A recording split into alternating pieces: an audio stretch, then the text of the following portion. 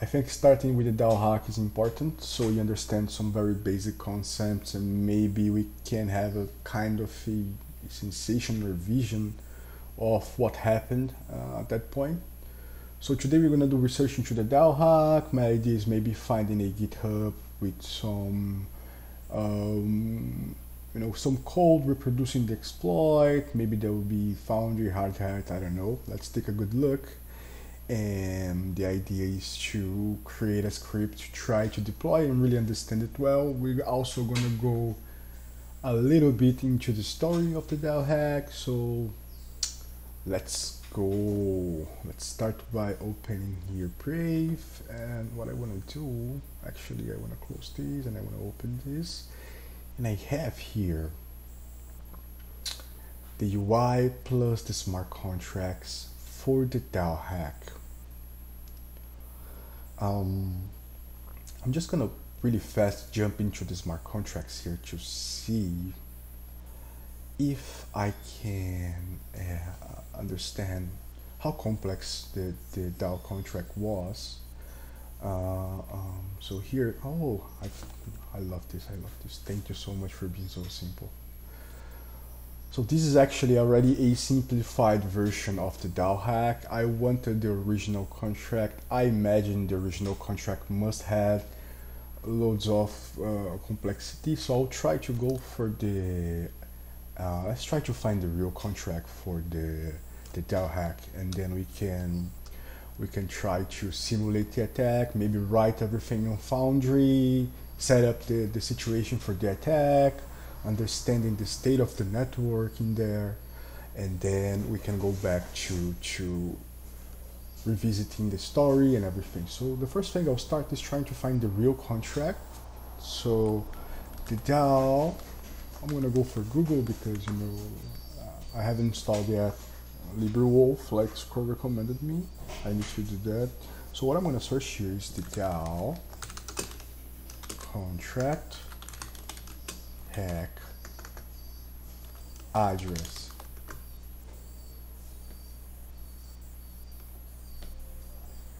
And I really did a really dumb search. Just want to see this more. The DAO hack smart contract. Okay, what was the DAO hack? Can I just like try to be less side? Let's see. A simulation, the DAO hack. Let's take a good look in here. Sturdy, Red Over Remix. Why can't I find it? The original DAO hack smart contract. Why that's so hard? The entrance, a reproduction into Huffle. I'll go try to look for it. Yeah, yeah. Everybody's free. Just one thing about these sessions, everybody's free to. This is not me. Like open mic, okay? So if you guys know, take it from me.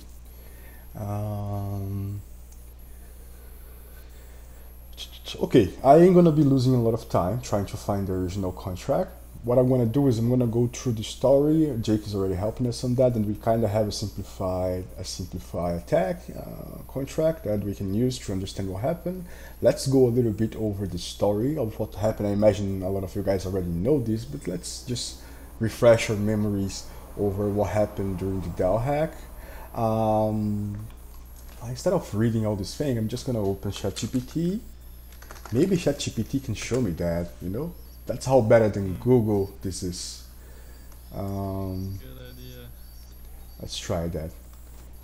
Please show me the smart contract that was hacked in the famous DAO hack on Ethereum.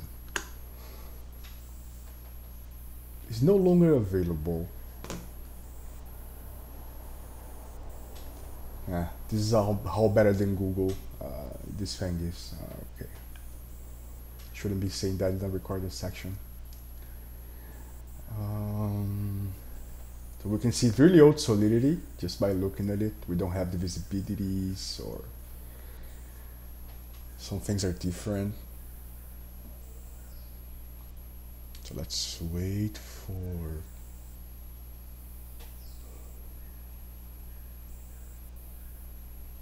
Okay, let's read the contract. So contract is called DAO, has a structure for a balance and a mapping for allowances, classic stuff. We also have another mapping for accounts, also classic stuff. We have a unsigned event for the total supply, and we have a public function for the owner. And then we have a balance of function, we have a transfer function, and we have a transfer from function. Interesting. So implementing a lot of these functions. So transfer from, we have an approve function, a create tokens functions, and a withdraw function. Now,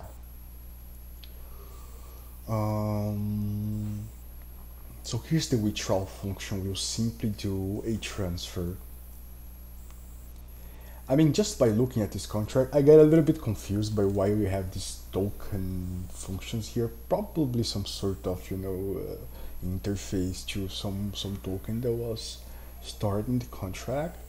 But we can already see the problematic piece in the withdraw function. As withdraw functions never... No, but this is interesting. You gotta be the sender. So let's take a look at this function here, the balance function, the only function that show me. Can you explain the attack? Let's take a look on how ChatGPT explained that for us. So the DAO, centralized autonomous organization built on Ethereum blockchain, it allows users to invest Ether in exchange for DAO tokens, which could be then used to vote on proposal for how the DAO funds should be spent. The DAO was built as a smart contract on the Ethereum blockchain. The vulnerability in the DAO function was related to create tokens function. This function allowed the user to send Ether to the contract and receive DAO tokens in exchange. The attacker found a way to exploit a recursive call vulnerability in the create tokens function, which allowed them to repeatedly call the function before the balance of the contract was updated. Okay, now that we have that piece of information, let's take a look at this function again. So we see that the function is payable, so it's getting Ether. And so what's happening here is the user is sending the Ether to create tokens, and then we do this division by 100 Fini, and then we update the balances. What would happen if I call create Ether function, create tokens? Anyone has any idea how to exploit this? Just my one question: is anyone else seeing like a low quality stream? Yeah, let me see if I can. I mean, it says 1080p 30 FPS in the top right corner for me, but it definitely doesn't look 1080p. I don't think I have to have Nitro to see a good stream, only if I want to stream 1080 myself. One thing is my screen is widescreen, so I don't know if that's... Let me see if I can change the video configuration here to something decent. The screen... I'll stop sharing. It could just be Discord, to be honest. Yeah, I mean... What's going on? You guys are seeing... Everybody seeing the same thing? Yeah, I mean, it's not good quality though, but... Maybe I'll let me try. I mean, it's slightly readable, but... Well, let me try to share again, but now I will try to update the quality of the transmission. So I will do this, and I'll say screen here, and I'll say like whatever, like this resolution, and I'll keep the so we should have a little bit of a better Oh, much better. resolution now. Okay, Infinitely better. awesome. Okay, so Yeah, you it's got way better.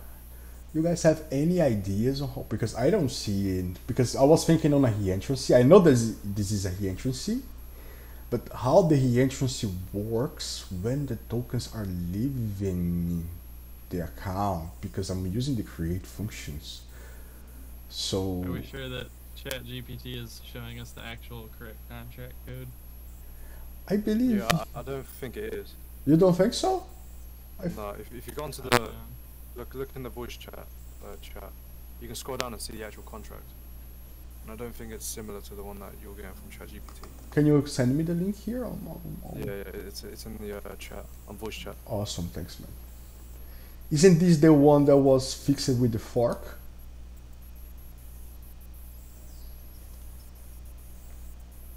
Wait, oh no, Lambda already found it. I didn't even know. One sec. No.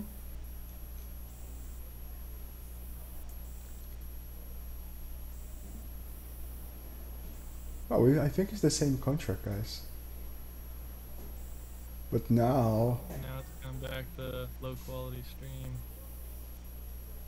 yeah, probably is my connection is not the best one. Token creation, yeah, because this contract. Okay, but I think we can focus on this one.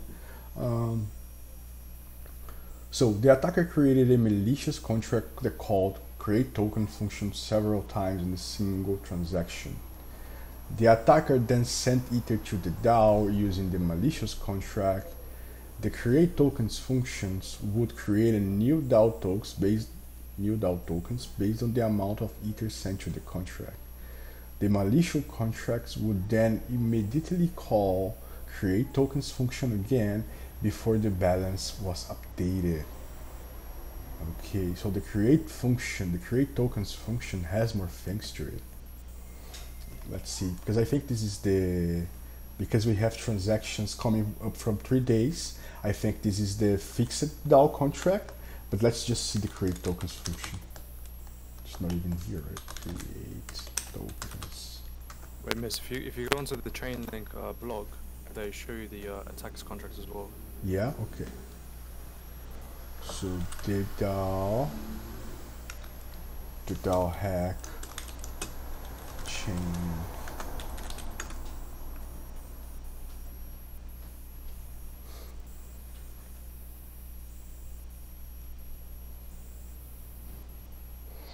So it's gonna go to the story and fallback functions.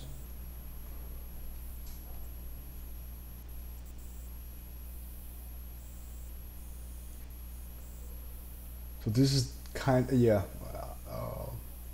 Yeah, I don't think this is the DAO contract, but they kind of simplified, they kind of explained what the problem was here, you know. No, if you look under the header, it says start with the DAO's code. Let me see. So I think it is. I think it is there. You can see the commit history. So this is from, yeah, this is what I want to see.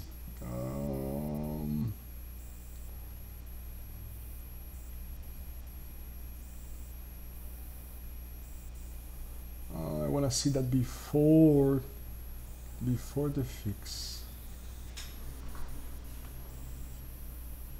No, it's not that. It's here, browse files. And then where's the DAO.sol?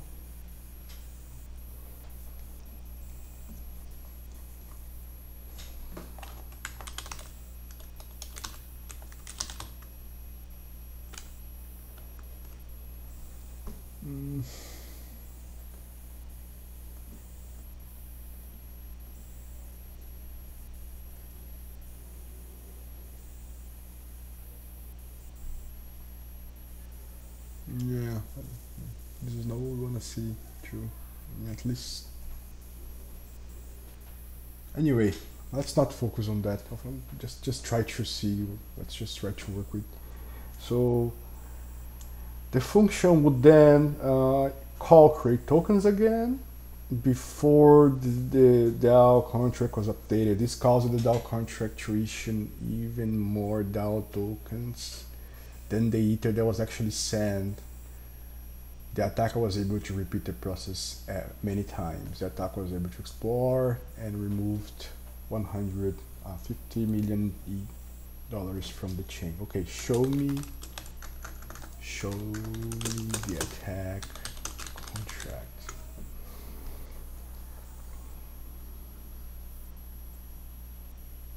Oh. Not publicly released? Yeah, I mean, probably just the bytecode, but he's gonna give us something here that.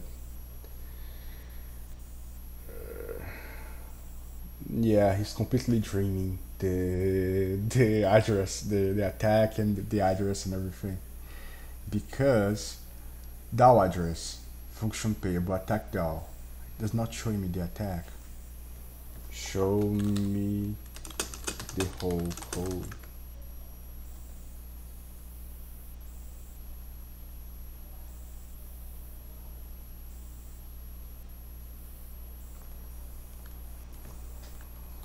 Show me what the code would look like fast.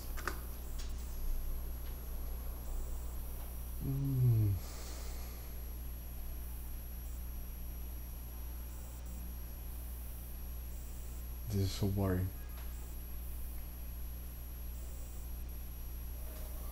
Okay guys, that was it. That was fun. Let's try to now reproduce this thing. And I have some GitHub repositories here that will allow us to do a simulation or to reproduce this thing.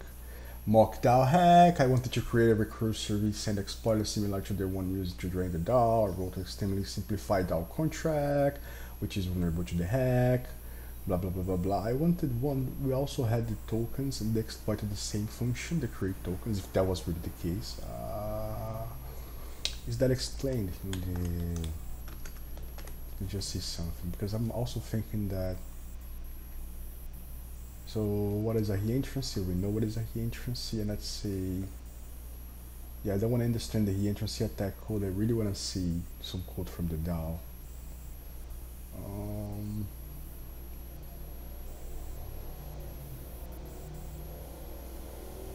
Blah blah blah. First metrics later.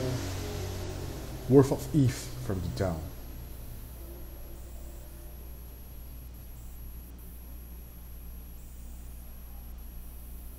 We probably can see that contract looking at ETC blockchain, right? Because ETC is pretty much that. But let's see the mock DAO hack here, and let's see the attacker, the dump DAO.sol first to see what we have. So we do have the payment call, tokens bought, token transfers, insufficient funds.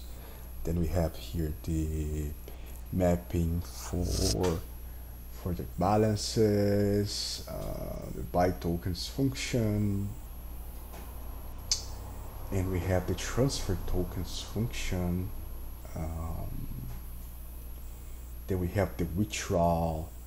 Yeah, that makes more sense when the withdrawal is not only for the owner, right? Then we can clearly see the reentrancy here. Let's try setting up that on Foundry and see who's a Foundry master in there. Do we have one? I have the video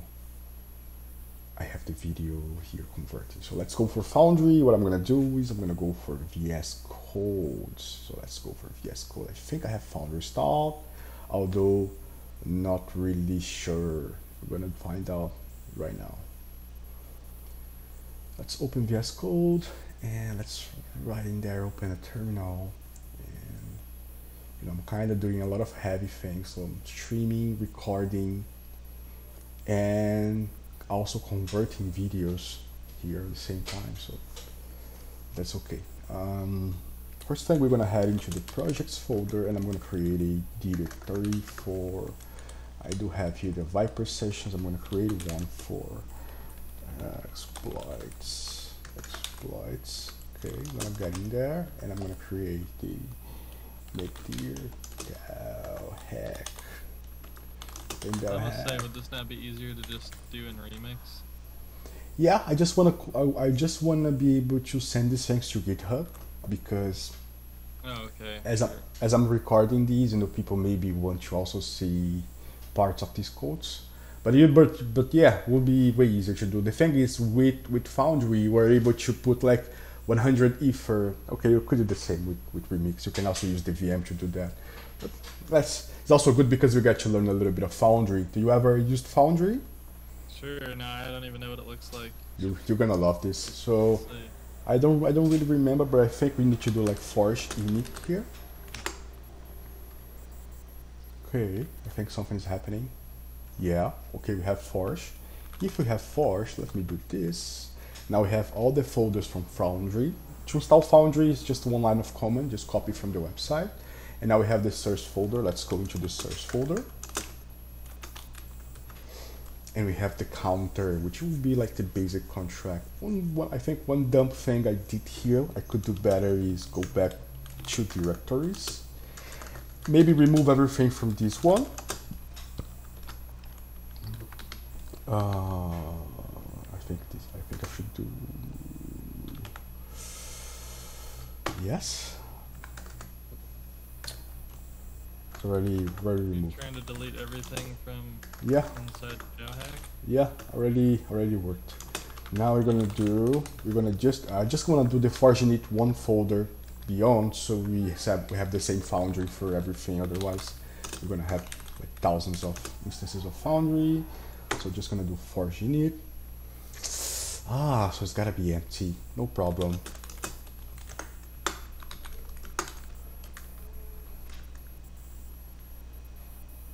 Okay, guys. Now we can work in a more organized way. So I'm just gonna go on source and I'm gonna create a DAO hack. I'm gonna get inside. So what I have with Foundry here is first my counter contract. To run the tests, I can do, I think, force tests or force test, and to see Foundry is much faster than hard hat. Of course, he's gonna do all his thing now. Ideally, you need to set up mapping, set up the integration with Visual Code, but let's just try to make it easy here. So yeah, we're gonna create an attack. Sorry for, it's gonna take a little bit of time because the things happening in my computer. Here's the test. Foundry also allows us to like have a more precise view of the execution chain. We also have things like a debugger, all these things I do not know how to use, but we're gonna learn how to use them together. And I know also they are really hard to use, really easy to use because you have all these people using it. So what I'm gonna do, next step, is I'm gonna open the folder. So let's go for file manager, not an application, but here, let's go for open folder. And we close this guy. I have a relief, okay. Open folder. And let's open projects, exploits. We wanna open that.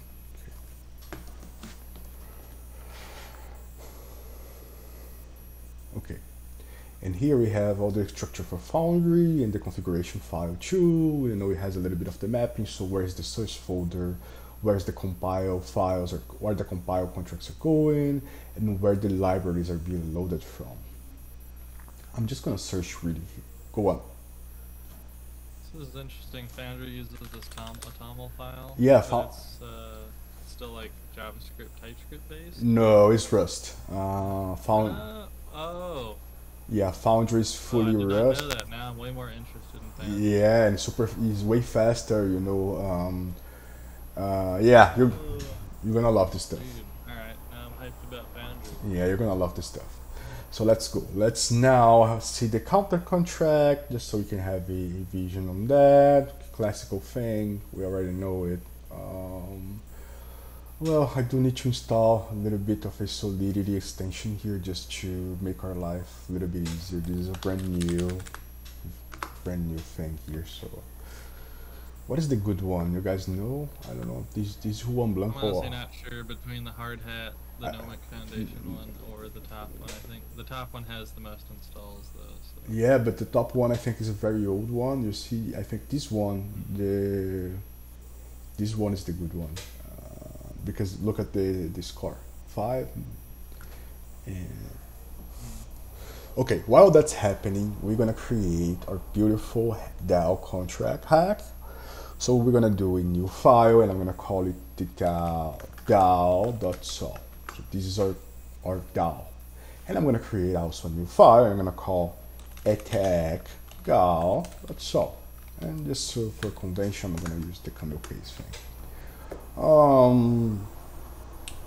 While everything here is happening, I'm just gonna head out and copy the smart contract from our dear friend in here, the dump DAO smart contract, and we're gonna go over it really fast.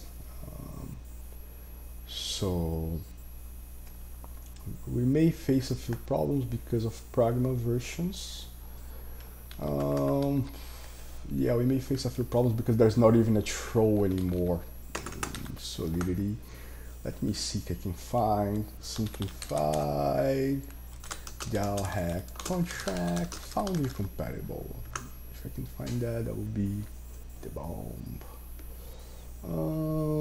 Let's see, this one's the one that I'm open right now. Let me see this guy here. Yeah, this guy seems like he's not doing any old syntax, so it's good enough Solidity for us. So let's copy this guy because this is not so old as this other one. And instead of using 7, we're just gonna go for the latest version because why not, right? And there we go. Here we also gotta maybe to use this thing.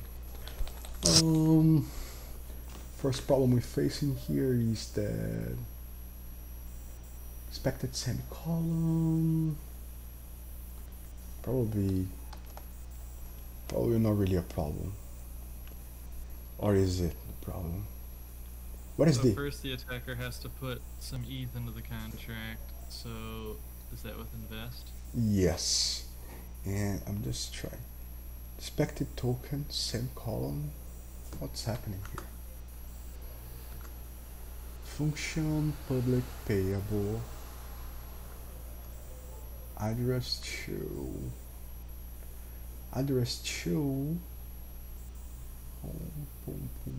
Well, I'm just gonna, if you're gonna start making my day hard, I'm just gonna put you out of the gate. So for some reason that event was not working. God knows why. We also have a problem here. In my limited Solidity experience, it's almost seemed to me like it's safer to just go with 0.8.0. Like yeah. The latest one, I ended up having like problems. I do gonna have to. You know what I'm gonna do? I'm gonna use the version that he's using. Well, I'm making my life harder, right? I'm stupid or something. Just gonna install that. So do I have SoC? You guys know SoC Select? SoC Select is a tool to install different compiler versions of Solidity. Really useful. So what I'm doing here is installing the version 7. It's gonna take maybe a few seconds. Installed, and now we're gonna use it. So I need to do use it. And now I can say soc.v and I should say 7. Oh, version. No? Maybe true? Yes, cool. Now that we have 7, we need to set up, because there's something with VS Code, you need to set up the compiler that's running that. So here right now he's trying to see what is the compiler, is not being able to understand that correctly. There's no problem. I mean, you just need to run like solc in the command line. Yeah, let's see. With the file, right? Where the file is, right? Big DAO hack. No. You mean to compile the files? No, we're gonna we're gonna compile. Like, we're gonna compile. Like big editor. No, we're gonna compile with Foundry. So I'm just trying to see why we're having this error here, but I will not even care about it. To compile a specific file version with Foundry, there's two ways to do it. You can come here and set a default compiler version, or you can specifically tell what is the compiler version you wanna do. Let's just Google that really fast so we can, because, well, maybe we need to change the compiler. How to set the compiler version during execution. Foundry. That was the worst search ever done on Google. Foundry, I think it's compiler probably. Let's see. Compiler, automatic compiler. Go back there. Set compiler version, set SOC version, Foundry, set compiler. I remember we had this small hack to do that, which was like, just add this thing in the, I think we can do this. Let's try it. Let's try it. Where's my VS Code? There we go. I still have the Foundry lesson open here. So to call using the specific compiler, you can use an environment variable like that one we have here, or we can do something else. So what I'm going to try to do is call with the compiler version. Let me see this. 1 second. Environment verbosity, environment EX, initial blockchain ID, reference configurations, compiler, SOC version. So can I just do SOC version?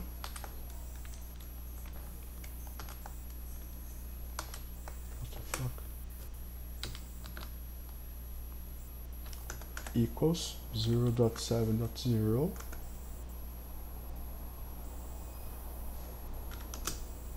and then say for test. Probably the comment for, wow, now Control E doesn't go to the end of the line. Why am I using this terrible bash? Probably counters will break because it's using the latest syntax, so it's not compatible. But yeah, it works. I mean, that's what we wanted. So he's saying we're using the compiler 7, and so just so you guys understand, we needed to set a environment variable for the compiler version, so overwrites whatever was the default in there. Cool. What I'm gonna do is I'm gonna probably remove these counters test here. So I'm just gonna delete this, move to trash, and I'm gonna go for the tests, and I have one also test file here, which I'm just gonna copy. I wonder if testing requires a specific Solidity version. Otherwise, it will be easier for us to just upgrade this contract to whatever syntax is the latest one. Shouldn't be that hard. I think this should actually work, because I guess for Foundry we're gonna need at least to use Foundry tests. We're gonna need at least that version of Solidity. I'm pretty sure they ain't gonna work with some old obscure Solidity. So I'm gonna go back to select install. Guys, feel free to participate with me, okay? Just say whatever you guys wanna say. Talk about your days. This is not a curse. This is only us like trying to figure out these things together,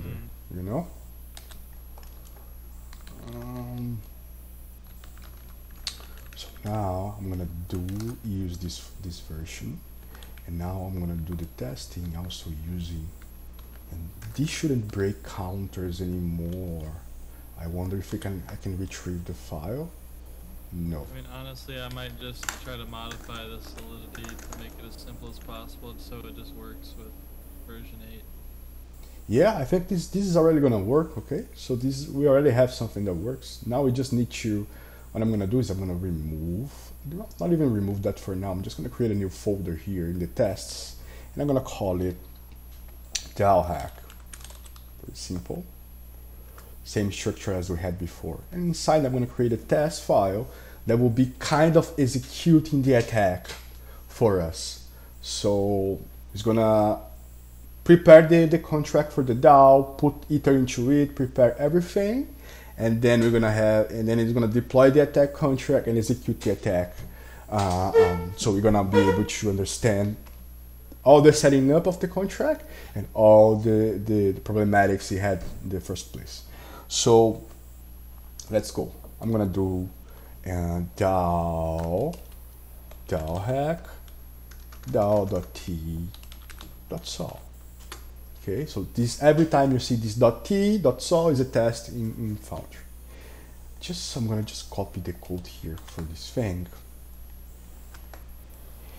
And I can see a little bit of a problem with my mappings. I don't know. Yeah, I don't need this really. This should work. Probably some stupid thing. It's probably working. Move to trash. And now comes a very interesting part. We need to set up to prepare the contract.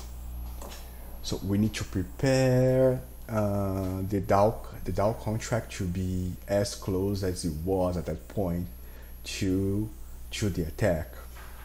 So maybe let's take a look at the contract, and so we can see that we have a different field address they can invest. So let's try to put in 5 different users and come to a sum of, maybe 1,000 or 2,000 Ether actually, because Ethereum and Ether are different things, and let's try to make this work. My question here is, will this compile? Let's find out right now. I can do a thing force compile. Probably the test will fail because we're still using the old code, so I'm just gonna remove all these things from here. And I'm gonna say, instead of this complicated thing, I'm gonna say, hey, this is the DAO hack test. I hope it works. And we have a problem at exactly at the file we were talking about. That's the file. So let me try that again and see if we're still gonna have a problem. Compiling 22 files with. So test and Foundry use solidity testing. Test and solidity. Yeah, you're right. So you don't have to write JavaScript anymore, which is beautiful because it gets your fingers loose, lose weight with solidity. 1 second, I'll be back 1 second. Yeah, you see? Now it works, compiled, so we know that we can use the contract. 1 second, guys, I'll be back 1 second.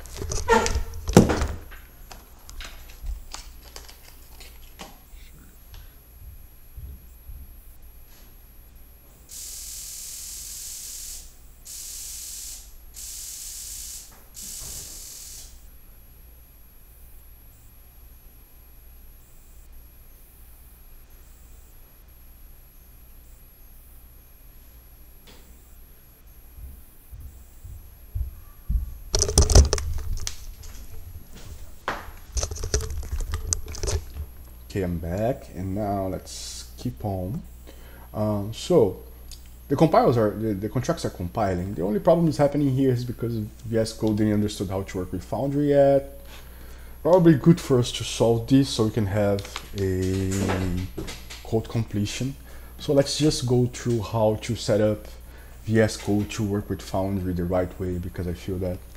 Let me see how many persons are with us right now. Nice, quite a few persons. Is it? Yeah, let's set up VS Code to work with Foundry.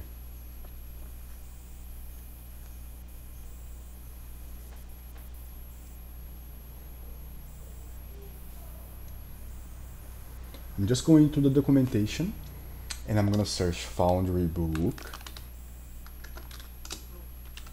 VS Code. I know that there's a link for that. I think this is it. So he's explaining us some things we need to do, create this, you know, if you're already in foundry.com, copy them over and use remappings.dex instead. So we can just do these things, you know. Yeah, we can just do these things. So let's do them. You want to place your mappings in remappings.txt. If they are already in found.com, copy them over and use remaps instead. God knows why. Let's copy this command, and all we doing when remappings are the paths, so which paths are going where and everything. So let's run this. Awesome. Now we should have this remappings file, and okay, once this is done, we need to add these configurations to the settings.json. So I'm just gonna do Control P, settings.json, or Control A, I think, or Control. Where are the VS Code? Control P. I think like Control Shift P. Yeah, you gotta get the greater than sign. Yeah. Settings.json.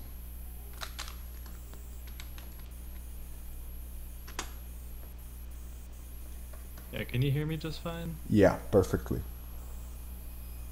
Oh, okay, that's interesting, because occasionally I hear, maybe it's because you're recording, I hear my voice back, but sometimes I don't hear my voice back till like 10 seconds later. And Wow. then I respond immediately, and I'm like, okay, we got some crazy voice lag. Cannot edit in editor. Yeah, so of course nothing works as you plan, right? This is all development is all about having a high frustration, you know, resilience. So we need to open the settings. I want the JSON workspace settings, JSON, maybe this one.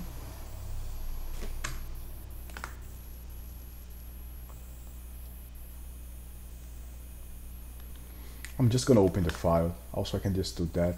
I'm also being stupid. So let's just do sudo nano.vscode and settings.json. And then let's drop over to this, which is probably the same file I'm opening right now, or not, I wonder. And then I'm gonna add this thing here. So just interestingly, most of my control hotkeys are not working in this terminal for some reason. Okay, save it. Okay, now we should have the formatter. Yeah, I don't want to do this formatter thing, or maybe I want to.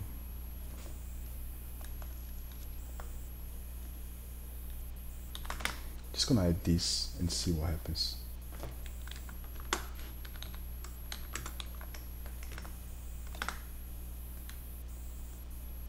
Do I need to put that inside the formatter section? No. Okay. And so see version, yeah, I'm gonna set that now. I'm gonna probably have to restart this thing because, you know, VS Code. So yeah, save everything. Don't save this. Control Z. I don't wanna save this. I already saved. Now let's open it again.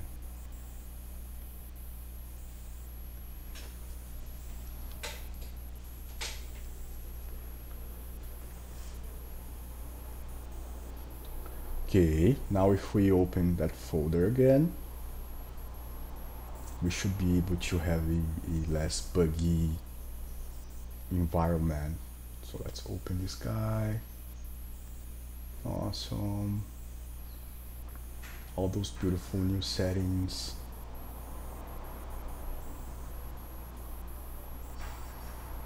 Nice. wait a little bit for it to index everything. Yeah, for some reason we're still seeing the problem on the mappings here, you know. Let me take a good look here. So force deep std should be here.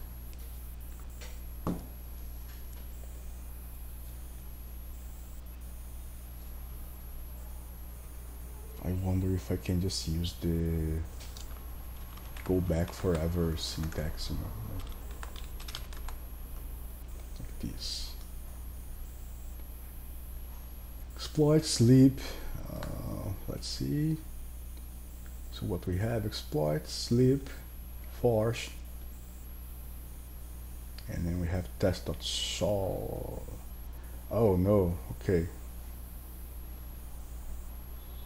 The file is in a completely different place. It's not the same as what's specified in here. Can I copy the path of this thing? Because I need to set this value on the remappings folder. So it's sleep dstest source test.sol. So sleep force std dstest source. Yeah, this should work. You sure the path is correct? Probably something fucking with my remappings. I'm just gonna look at something here, then vulnerable defy, because he's also using Foundry and he has a little bit of these things figured out. I'm just gonna give a good look at this. Then modify Foundry. Perfect. Let me see the remappings they have here.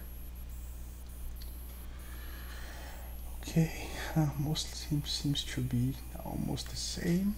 Let me just try to copy this here and then replace this that I don't have this guys there. And something else I need to do is take a look at their tests, because they have really good tests. This util things here is really nice. Utilities. Create user, mine blocks. I'm just gonna copy this file because it's really good. Really good file. Man, this really should work. Just copy this. And okay, in here I'm gonna have a utils folder. I'm just gonna say utils. And inside,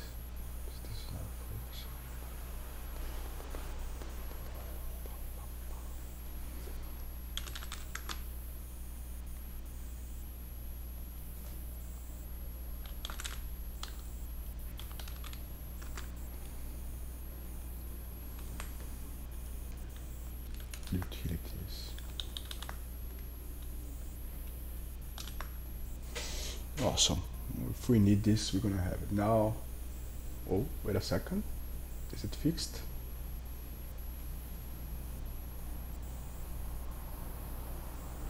Is it fixed? So apparently, because I have this folder, the folder is breaking it.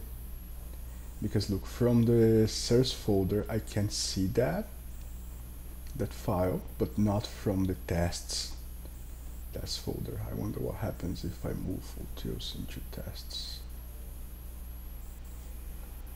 Yes, not really. I want to move that into tests.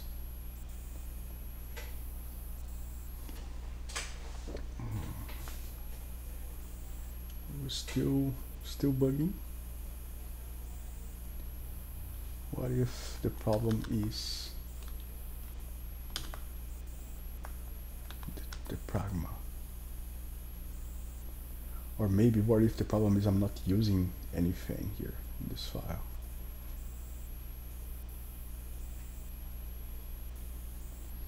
Well, how complicated things get, right? But we still can do this. We still can. We don't really need to have these auto completion things. I'm just adding because I thought that would be better for us. But let's just go the hard way and set up the contract based on what happens on the vulnerable DeFi, and that should be enough for us. Let's go. So I'm looking at the vulnerable DeFi setting up, and the idea here is prepare the contract to have the same sort of the same setup as the how the DAO contract had, you know. So to do that, let's go back here and let's look at a few of these contracts on tests here. Let's choose any one of the levels. Maybe let's get the backdoor level. And let's take a look at the test contract. So we need to go backdoor.t. And the interesting thing here is to try to see the setup function, you know. We need to see the setup function so we understand, so we kind of understand what we want to do and so on. So this is the test, and let's face it as the setup test, okay? So for the DAO contract, we need to see what do we need to set as any primitives, any kind of constructor parameters and so on. So let's take a good look at that. Let's just break this down. And here, let me just, so now we have the contract. So we are looking at, you know, withdrawal, investment, invest function. So there's not a lot going on. And yeah, let's now try to create the hack itself. First thing we need to do is import the contract. So we're gonna go for, let's see how that's done in here. So they just go back and import whatever they need to import. Let's just do the same. So we're gonna go back to directories to go out of the folder and go out of tests, and then this is what we're gonna do. That's just. How's it ever gonna work if this thing doesn't work? Because this is just the IDE. It's not a real problem. It's just VS Code that doesn't understand. It'll compile. Yeah. If I try now, force compile, it should work. You know. Let's see.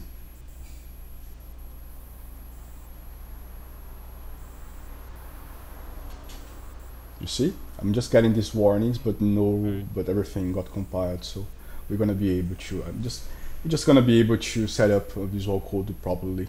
So what I'm gonna do now is I'm gonna deploy and set up the whole contract. I need to create all the variables. So I know that I'm gonna have a DAO that's gonna be a public immutable DAO address. So this will be pretty much the DAO. I'm just gonna call it DAO like that. Please, guys, let me just do something here. At Nico, how's it going, bro? Can you close your mic, please? Or just say hi. Good. I think it's not your mic, but someone. We're now reproducing the DAO hack. So I know it's a very old one, but it's a classical, right?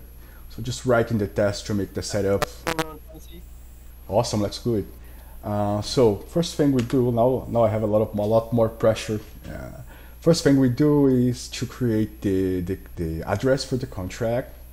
So we have a public immutable DAO from the type DAO. That's okay. We can also create one to say how much Ether we want to add per user.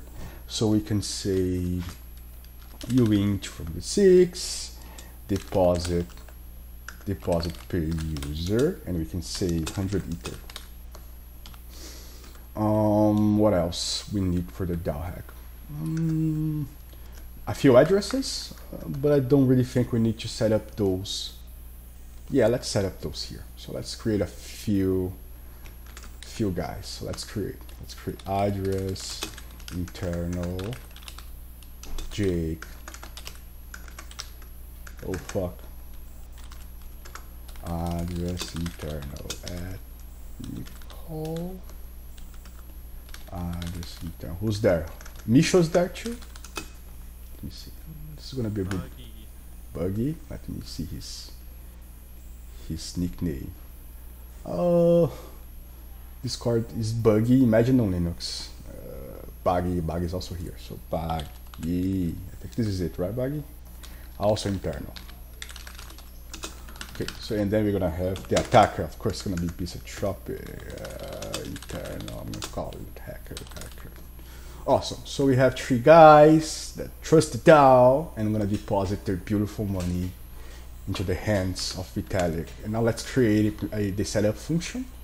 The setup function will instantiate the contract. Say function setup public.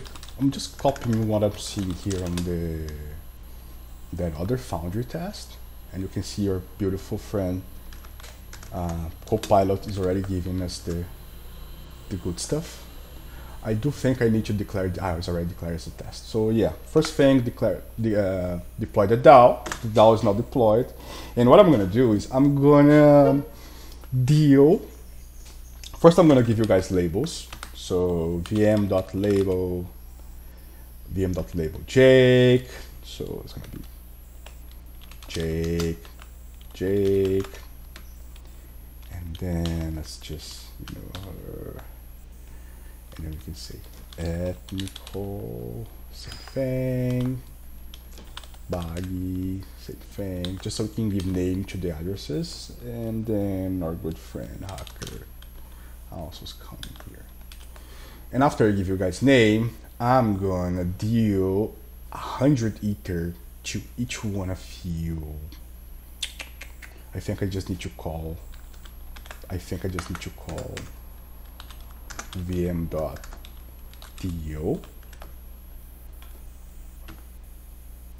Why the DAO is involved in this? The DAO shouldn't be. Let me just take a look at other tests here. 1 second, guys.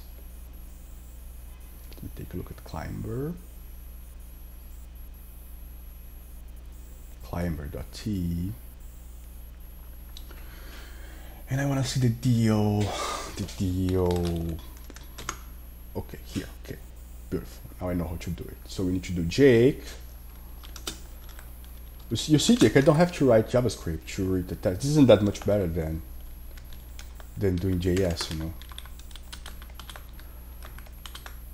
And the hacker will have only 1 Ether. Because there's also the output and throughput thing in the DAO attack, right? The hacker didn't have enough Ether to take everything at once. So he was constrained to that. That's why people managed to do a counter attack. So let's see if we can do both parts. You can only withdraw as much as you deposit, yeah. At a time. Yeah, as you deposit, you know. You just have to withdraw up to 1 million times. Yeah. So, okay, so we gave you guys some Ether. Now, what we need to do, you guys have Ether. Everyone has Ether. Everything looks beautiful. We need to start depositing in the smart contract. So to deposit, go on. Is this the VM deal and the label stuff? Is that a Foundry thing? Yeah. Or is that a Solidity testing thing? Foundry. You see, VM is virtual machine, so it's all Foundry Rusty magic. So here I already have the deposits that I'm doing. Okay, I'm gonna stop there. Awesome. So now we have the setup. So now we have the DAO. Everybody made a deposit of 100 Ether.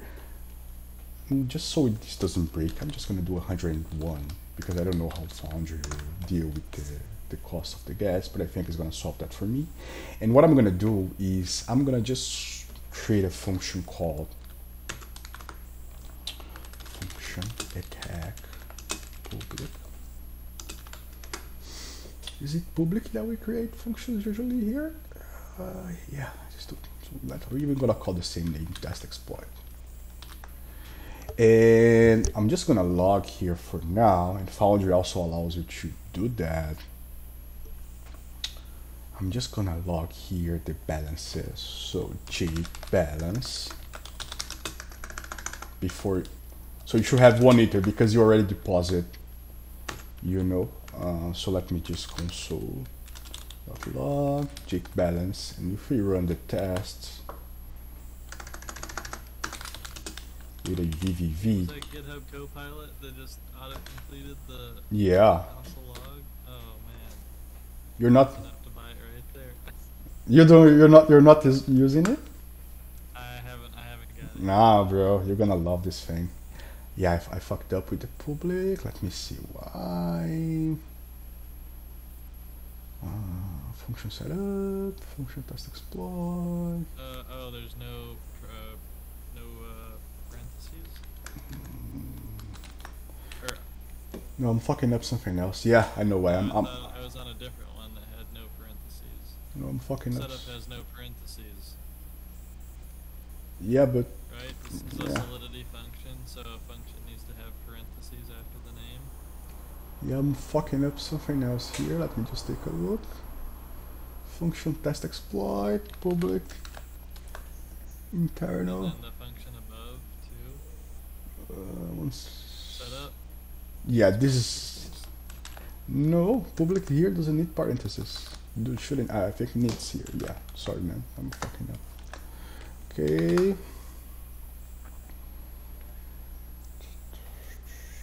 Oh, awesome. Almost there. We had a small problem here because identifier not found or not unique, of course. DAO address. Right? This is what we need to do here. And then I need to say that DAO address is equal to down.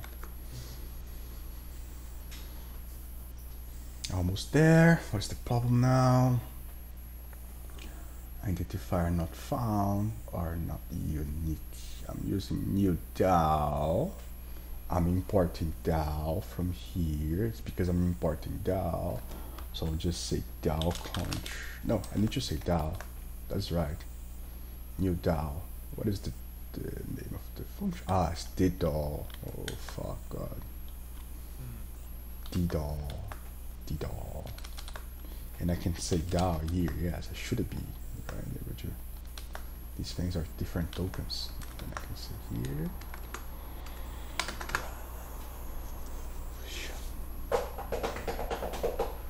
Okay.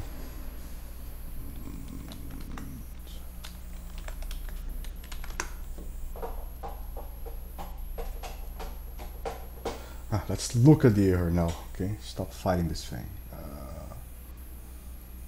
DAO.c line 8 here. I'm fucking up the immutable thing. You wanna bet? You're only setting it once. I think it's DAO. Right? Yeah, but I'm fucking up this thing. You wanna see? Let me just go back to the other test.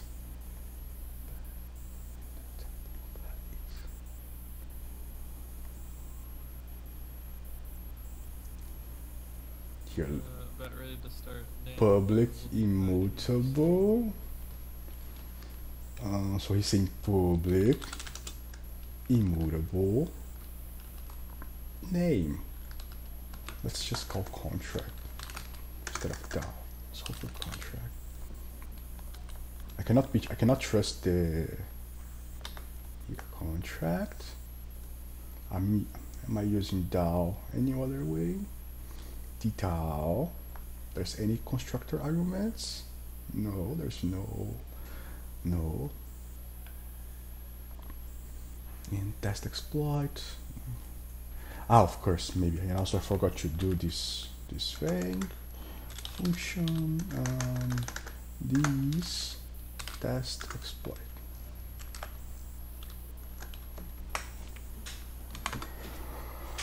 Okay.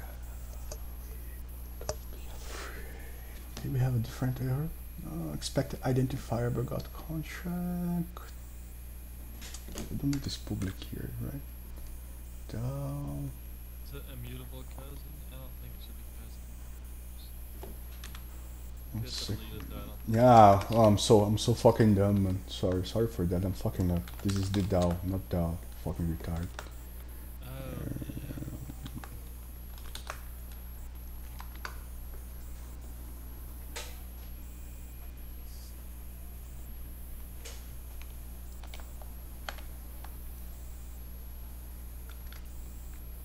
maybe I cannot call it contract.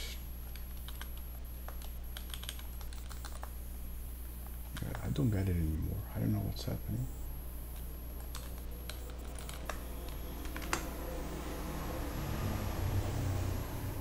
Oh, yeah, I'm really, because I should really deploy these.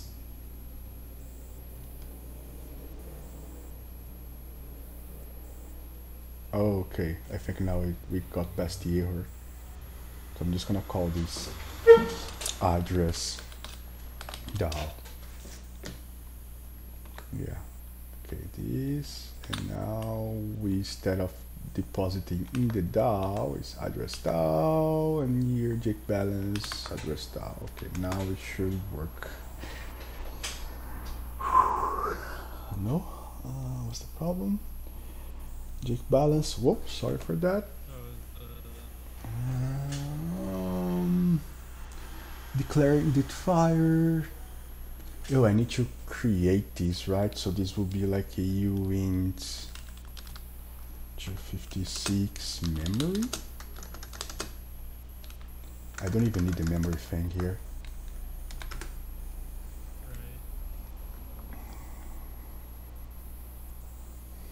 The problem is Baggy. I probably wrote his name wrong. What's the problem? Did you mean Baggy? Yes, I mean Baggy. What is it? Here.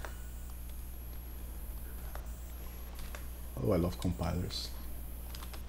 I'll be looking for that for years. This is real developer life, okay? This is not some YouTube video like prepared. Cannot write here because of course it's immutable. Yeah, I didn't know enough. I almost had that in the back of my head that you can only initialize an immutable variable inside a constructor. Yes, but yeah, but should be possible because this is not a constructor. This is a setup. Yeah. Okay, let's just remove the immutable.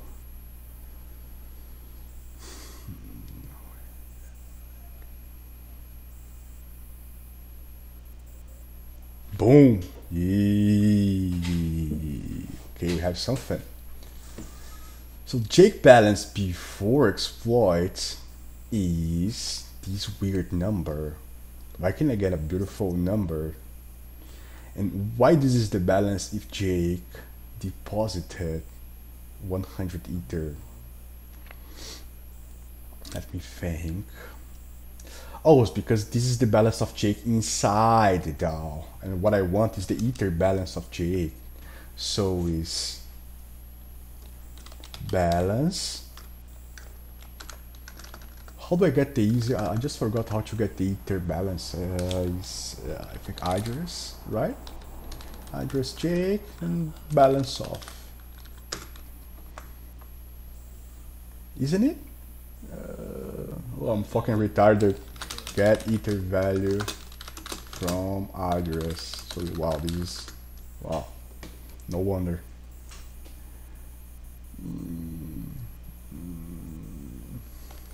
I think that is right. I think it's address, not balance, just balance, not balance off. Yeah, this is it.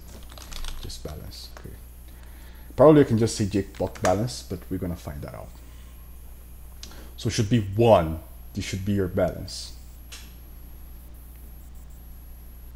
Yes, beautiful, we have it. And I'm gonna remove all these V's so we can get just the nice thing. Oh, you're only investing 1 per user? 1 second.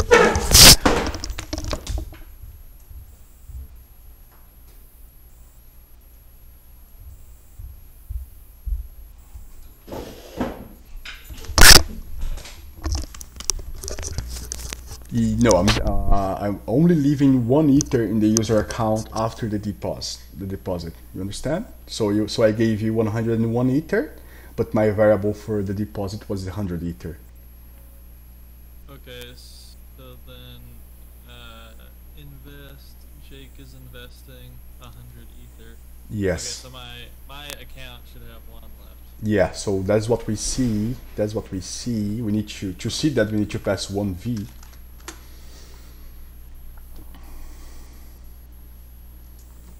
No, 2 V's maybe.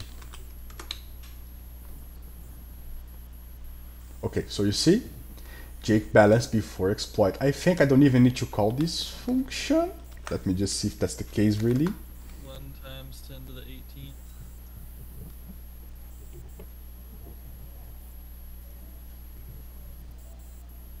So here you go. You see?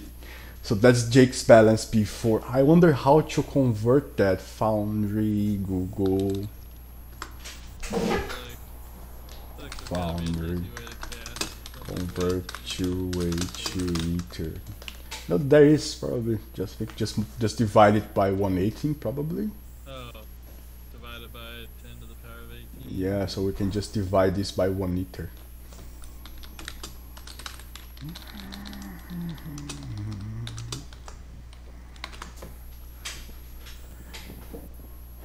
Someone is in the sea with the or up a bike.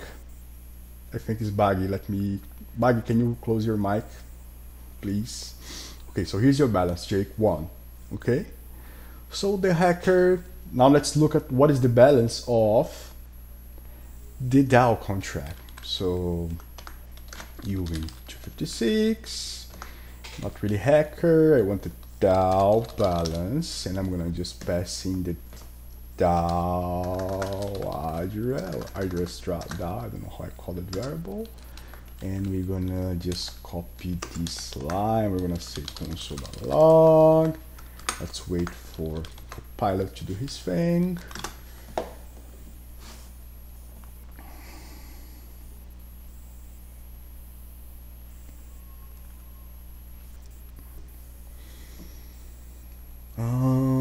Why did I so look? This is the balance of the DAO before the attack. So we have 300 Ether, and someone is about to lose it. Let me just see something here, bro. Yeah, I'm still converting this beautiful video here. Now let's think about the attack. We need to implement the attack without looking at it. So let's go back and look at the contract. Yeah, I mean, like, So what we want to first this. do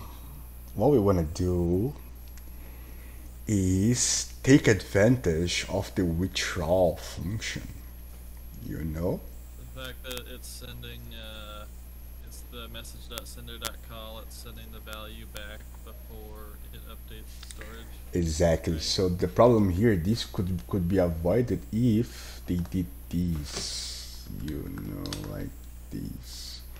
Do some, maybe they could do, you know, even something even more advanced, use a reentrant card, but I think this is the problem. So our contract it's The gotta attacker contract, normally it could go to the receive function if you have that, but the attacker contract intentionally doesn't have a receive function. It just has the fallback for as a total catch-all, and then he's going to immediately accept the funds and then call back into withdraw again yes. with the same amount of tokens that he has in the contract.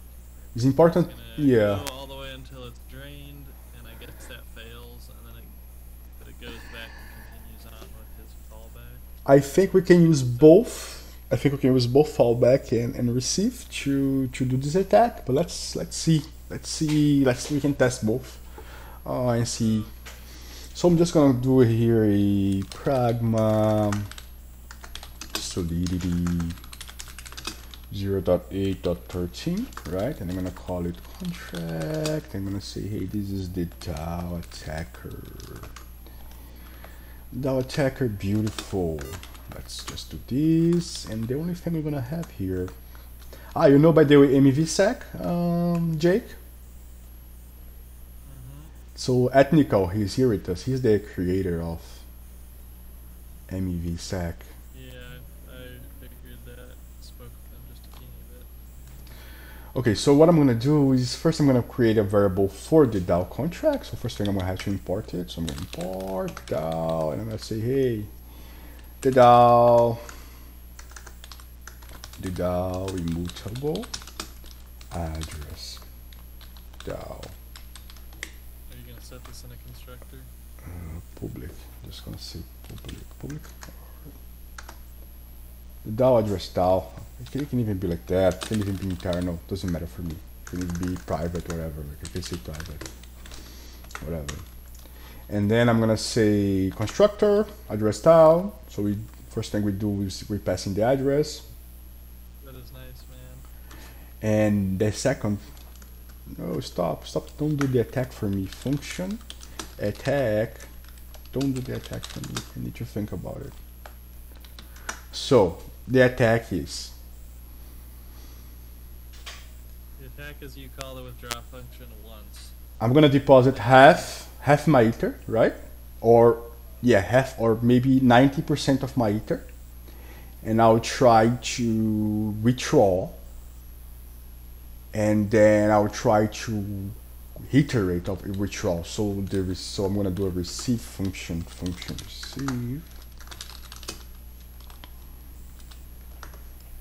receive ether. Let's just receive. Why receive ether? Fucking crazy.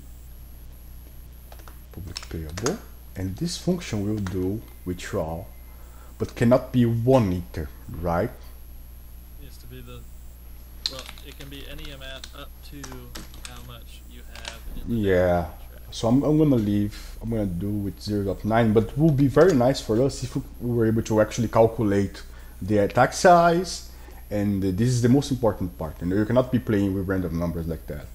But so the way the attack starts is by me.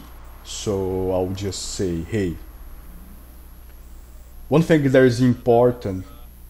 No, one thing that is important to understand here is that I'm the attacker. This contract holds no ether. So I need to, whenever I'm calling this attack, I need to send whatever ether I'm gonna use, because what I'm gonna do here is I'm gonna invest. So I'm gonna do address DAO dot invest. Oh, right. And I'm gonna pass in the value, so that first the brackets for the value, and I'm gonna say, hey, if I'm receiving 1 ether, I'm gonna invest, like if I have 1 ether, I'm gonna send 1 ether, and maybe let's do it 0.95 ether, 0.95 ether. And so just the more you do, the higher of a number you have, just the faster the hack will work. Yes. And then I will invest this value for address. I don't even know. This all happened. This entire attack happens within 1 block, right? Until the gas limit is reached, you know, until you have the gas limit, you're gonna be executing that.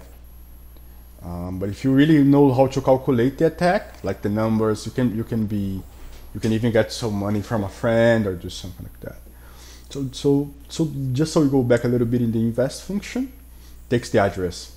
So that's what we're doing here. We're passing the address of this contract.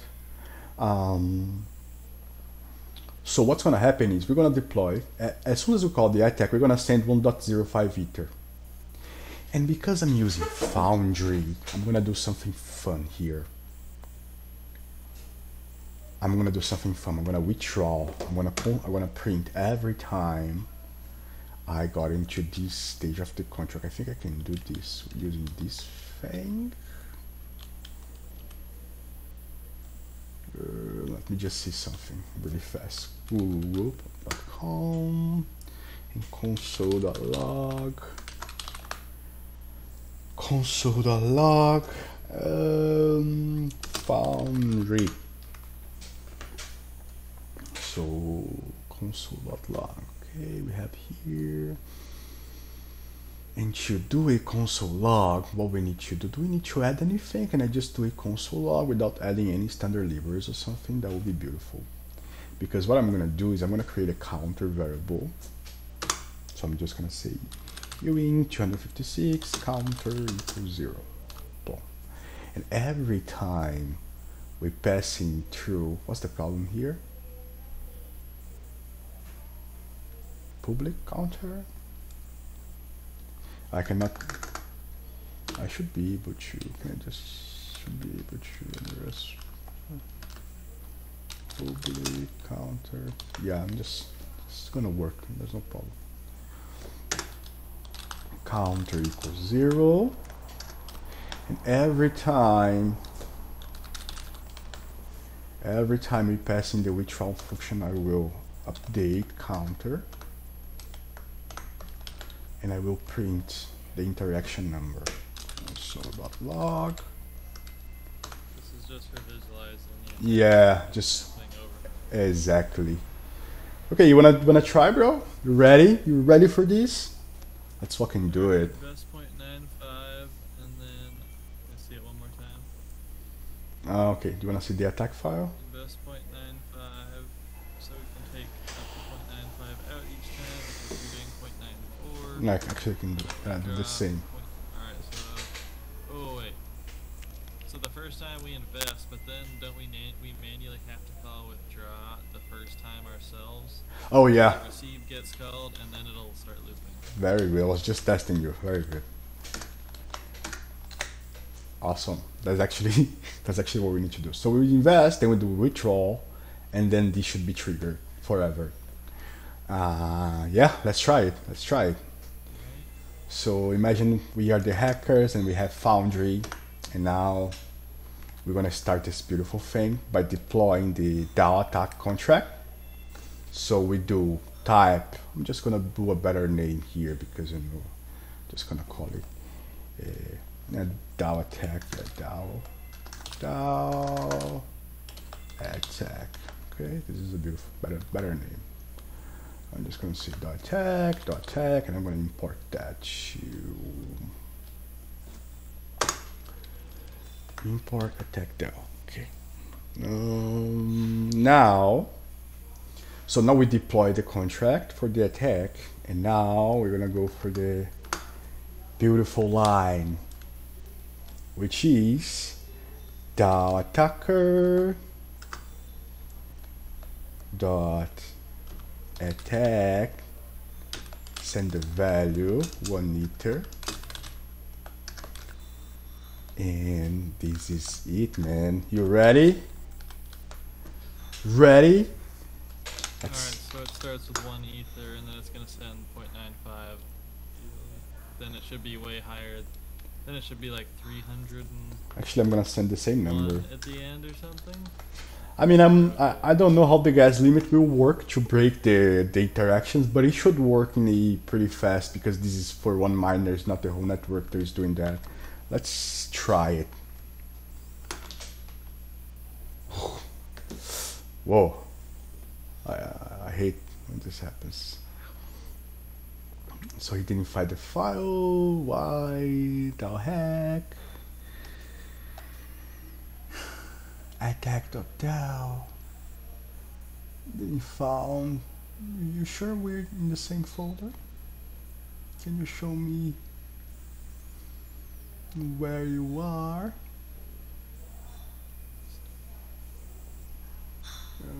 I hate this. Names are written. Something is uppercase, something's not.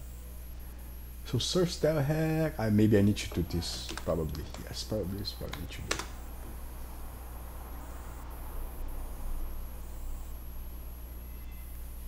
Aha, I knew it. Now I just need to pass in the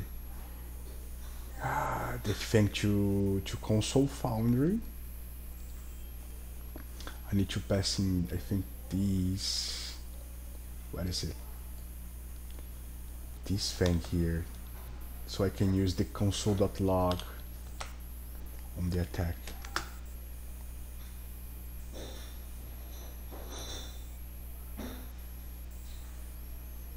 Almost there. Of course, I made a mistake here because this address is payable. And to do that, to make it payable, I need to convert it to payable. I think this works.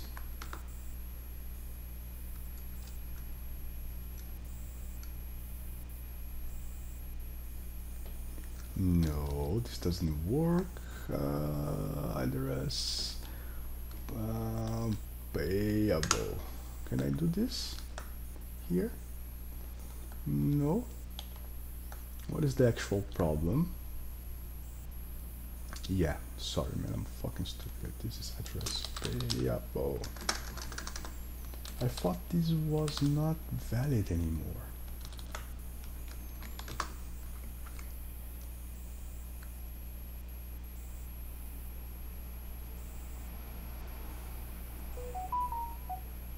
Okay. Implicit conversion from. Just think a little bit on line 42 on the test. Okay, so line 42 here is payable.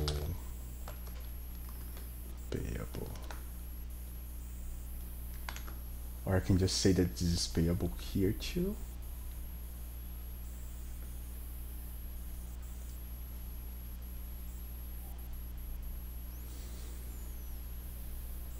Okay, seems like something happened, but I never saw all the V's. I'm just gonna call a big execution step here.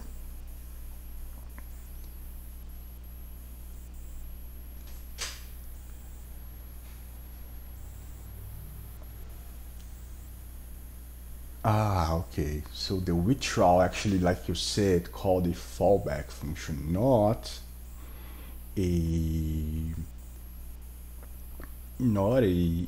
receive. So let's convert this from receive to fallback, and let's try to run the exploit again.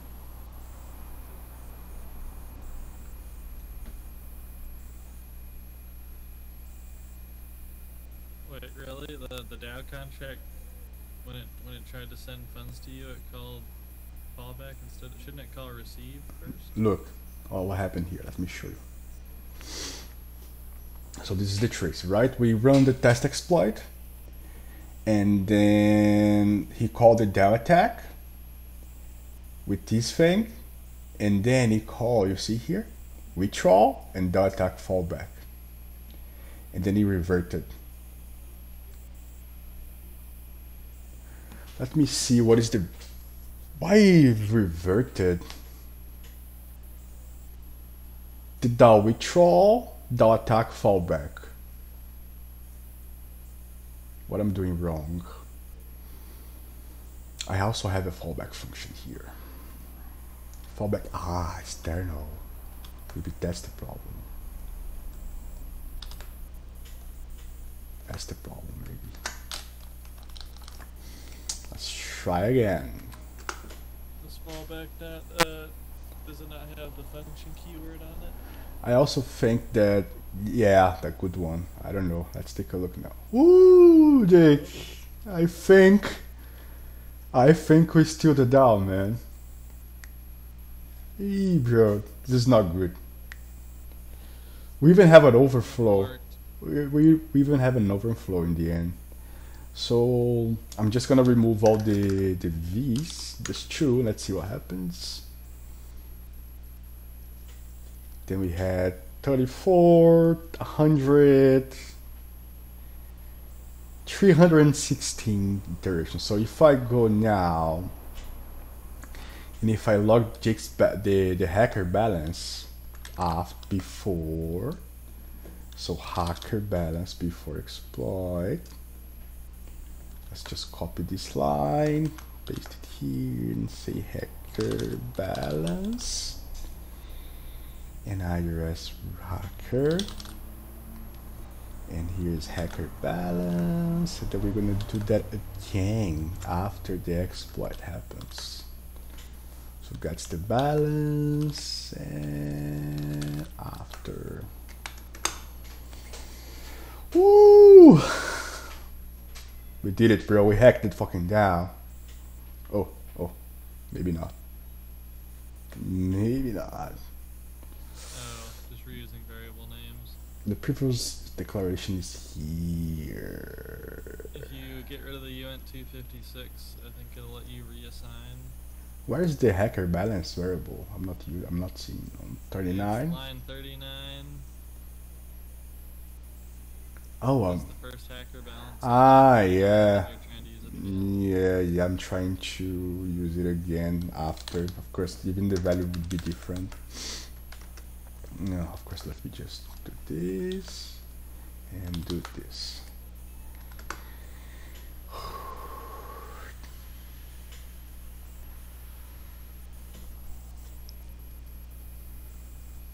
Okay, it didn't work yet because let's think. Why, Jake? Didn't work? How's the counter going down? Why it didn't work?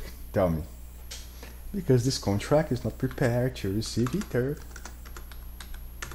So we need to do a receive and we need to do a withdrawal. Withdrawal if function withdrawal if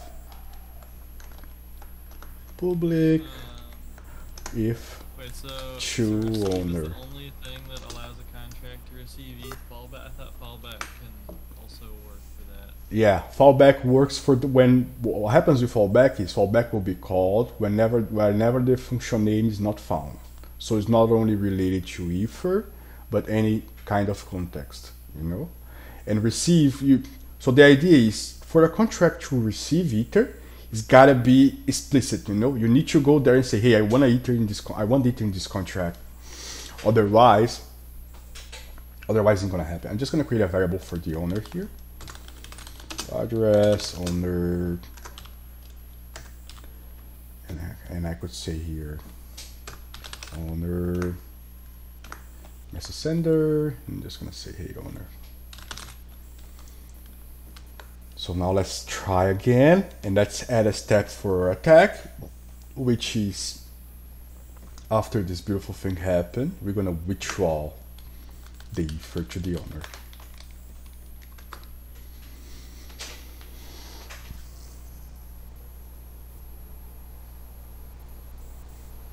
What's the problem now? Let's take a look. These things are not easy, huh? So it reverted. Let's take a look at the execution context. Probably something wrong with this function, which I'll refer to the owner. Let me just see something. Maybe I need to make this external. And what is the problem with the identifier here? Address public owner.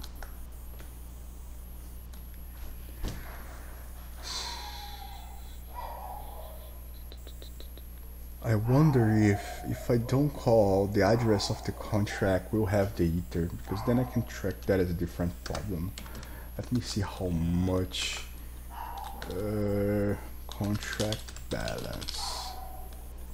And then will be the contract, which is called, what is the name? DAO attacker. So I need to put this here after the contract was created. So DAO attacker.balance, hacker balance, and contract balance. Contract balance.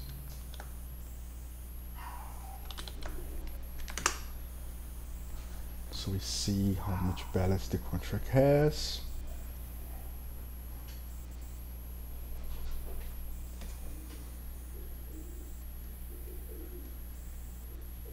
DAO balance before exploit, hacker balance before exploit. I do have to.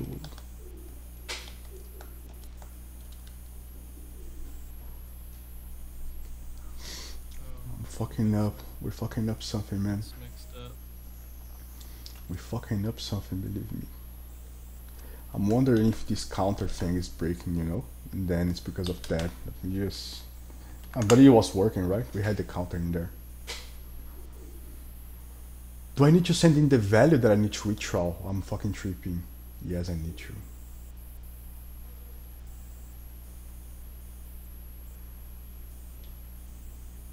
Look. Withdraw. DAO attack receive. 0.95 ETH. Withdraw. Look. Invest. Withdraw Okay, investment. Then they withdraw. Receive, withdraw, receive. Then DAO attack, receive. It's calling receive. Then receive does nothing. Yeah, then maybe it's going to receive, not to... What if we do this? So instead of a fallback function... Well, it got called at least a couple times there. Yeah, it's Fallback. yeah, it's true. But I don't know if the fallback function carries the ether.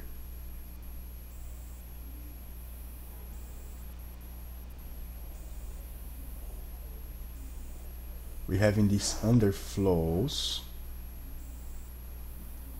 Why? Because we've got to a point in the contract where the value is 0 and he's still trying to withdraw. So maybe I need to control what is the balance in the contract, and if it's less than 1, what do you think? Like I could do something like you reach 56, balance is equal address DAO balance, and I can say if balance is bigger than 1, so we're gonna remove almost everything. So the idea is every time I get the balance, and once the balance is 1, I will not overflow because I know there's nothing anymore, just stop. Oh, 1 second. I fucked up something. 1 ether.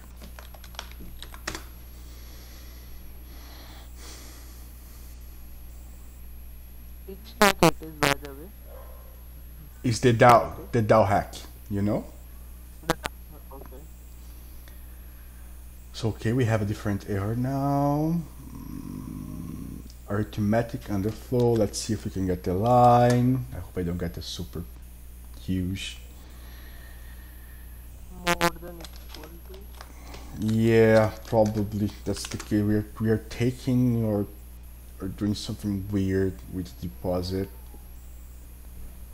How do I debug with Foundry again? There's a debugger here, right? So let's take a look. I can open. Oh, 1 second. Oh man, really? You ought to make your window bigger here. You're not even using this console logging. Yeah, true. Or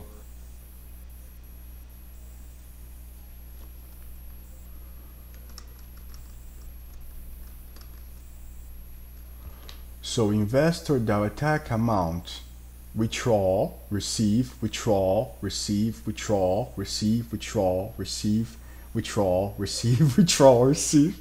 You see, it's working, but we need to control the gas left and the gas limit, I think,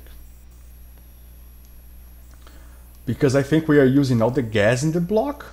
Does that make any sense? Look at how many transactions are going on here.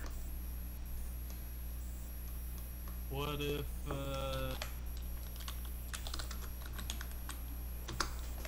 Let's try again. okay, well, if you wanna, an easier way to test this problem would be, so what, I think there's only 300 ETH in the contract. Just give the attacker 100 ETH to start, so when they invest 100. So that means it should only need to withdraw like 3 times instead of 300 with what you Yeah. have ETH.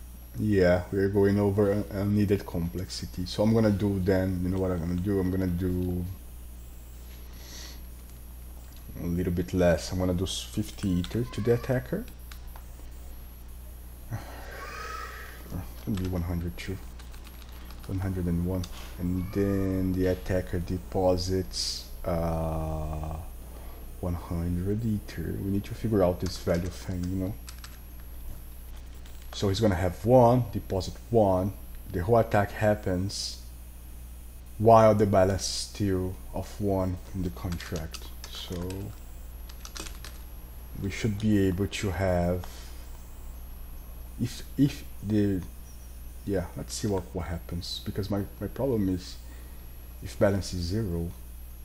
Well, let's see what happens.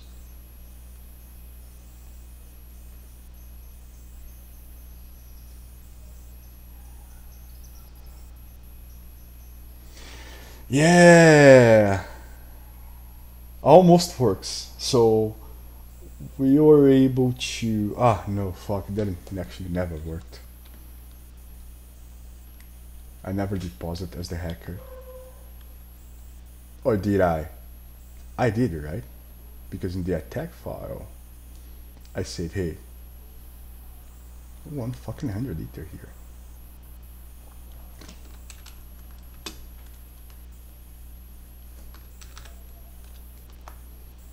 So we call withdraw once, and then the receive function does its magic.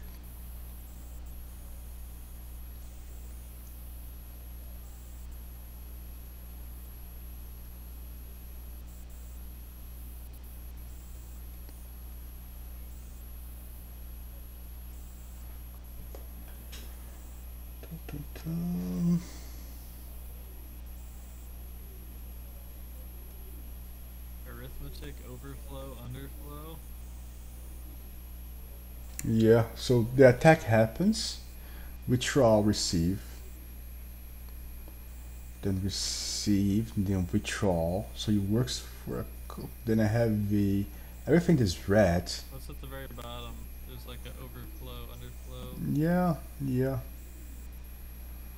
Withdraw amount. I think I'm trying to take more than the contract has. Trying to like withdraw too much at some point, like there's Yeah. no ether left in the contract and it's trying to withdraw. Yeah, I think that's the problem. But I'm looking at the balance here, unless this balance is not being updated, you know. What if I say, hey, do this 3 times? Or something. Or maybe... This should work, man. I come here, I get the balance. Let me console this thing. What is the balance of the contract each time?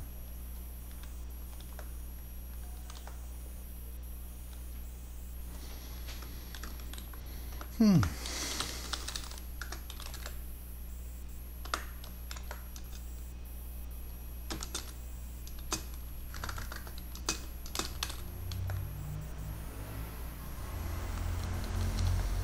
gonna do a That's less. a shortcut divided by 1.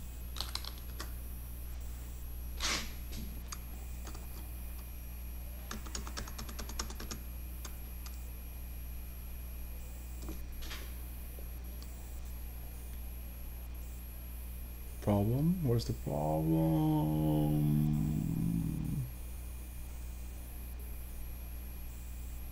What?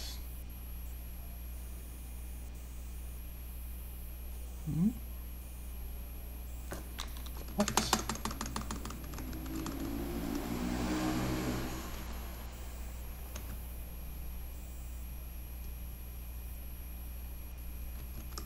So it's withdrawing 100 at a time and it gets down to 0. And then so you need to like test each time what the contract balance is and then don't take any more out. Yeah, so I'm gonna say here, if the When it hits balance 0, equals ether. and like you need to call balance of the DAO contract. No, that's what I'm doing here. Look, I get the balance. Or you call withdraw again. That's what I'm doing. You see the screen? Get the balance.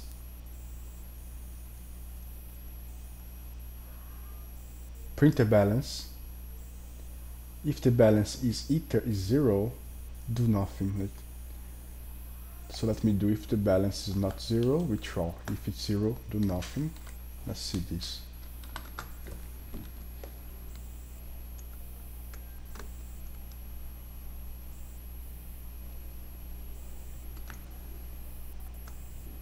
Yeah, sorry, man. I say things and then I think you're hearing them like 14 seconds later, so it might Ah, sound really strange or out of uh, context. no, okay, okay, okay, that's okay.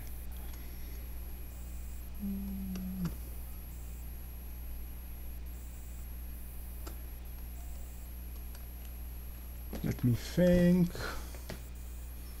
We just remove this. I'm gonna have the same problem.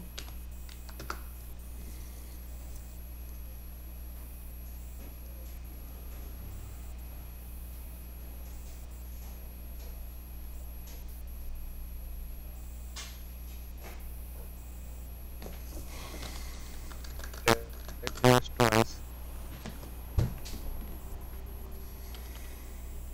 Look, balance 300. Contract balance after exploit. Hacker balance after exploit. Why the hacker has 100 tokens? This is wrong. I never withdrawn the tokens for the contract.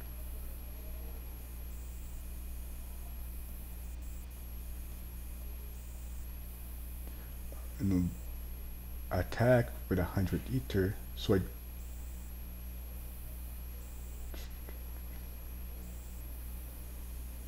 when this happens,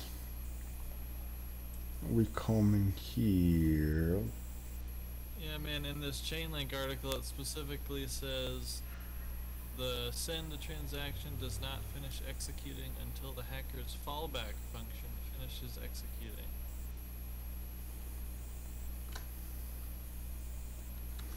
But okay, so telling me to do this, the fallback function, I'm gonna do it. So that's the. So I'm gonna do this.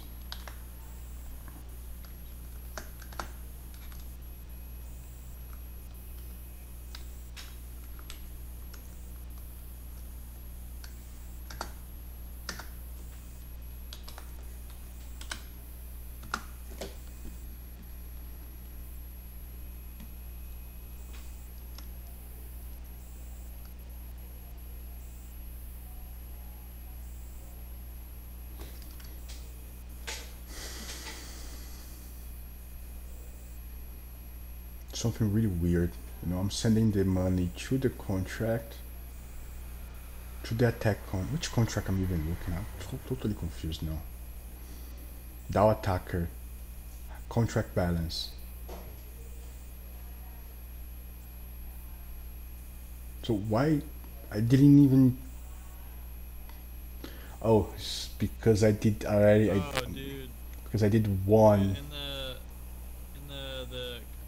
contract on the Chainlink article, the fallback function, it does a check to make sure the DAO has a balance greater than or equal to 1 if it's going to call withdraw. Okay, so let me do that.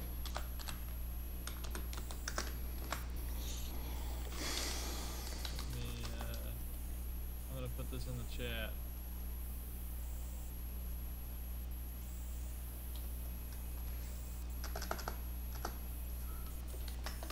Hey, check the voice chat here.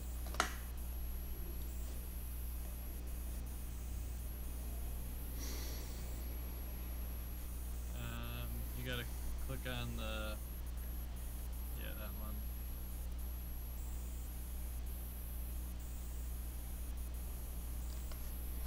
Interesting. I feel like that's why there's a arithmetic error.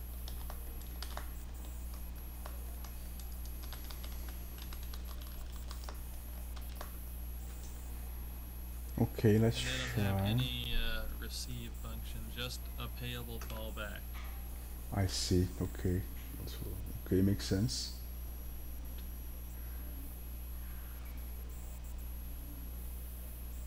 Let me remove the receive function.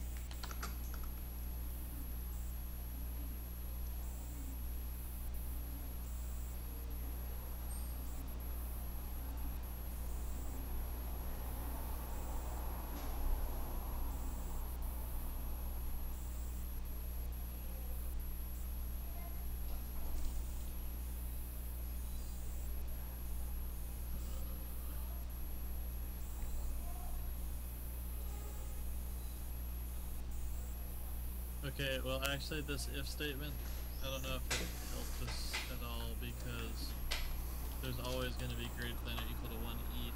We're withdrawing, like, what, 50 at a time or 100 at a time? Yes. Do you think we have to control it ourselves? So we have to say, okay, we know this is the size of the contract. What if you made it where it's only, so you're withdrawing 100 at a time, right? Yeah. So what if you do, well, it's, like, I think maybe the idea with the contract, there's always some ether left over in the contract you're hacking. So what if you, since we're withdrawing 100 at a time, what if you made it where it's greater than or equal to 100 ether? So you get the first 200 out, but then you still leave 100 in there, so you're never trying to, like, withdraw. This is where I don't know, have the knowledge if it has a problem where it's trying to send the last bit of ether out of the contract. But with that, I'm only able to get one. So I had 3 deposits before. I should be able to get these 3 deposits, or at least 2. And I have 100. So for some reason, this is also wrong. I should have 0 because I gave all my 100 ether to the. How do I have 100 ether?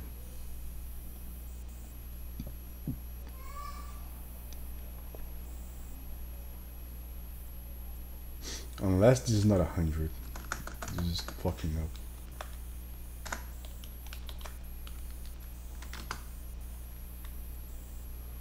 Could be just ways divided.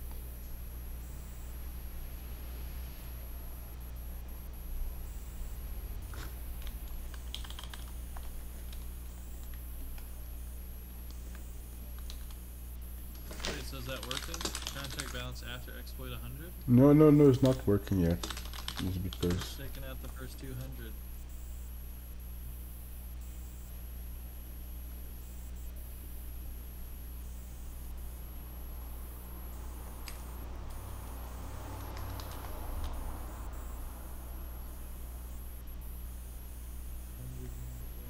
no, this is wrong.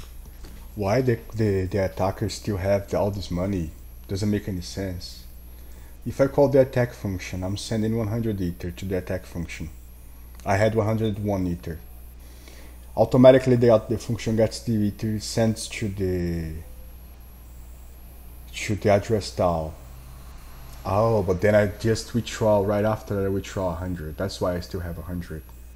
So I'm able to take 100 and I'm able to draw 100 into the contract. So the way we have it now, we have it working one time. If we look twice, right? let's see. So the DAO balance before the exploit is 300, right? Yeah. Is this a confusion with your print statements here? Is DAO balance and contract balance, those are the same things? So contract balance is the attacker. So let me just do this better. Attacker balance.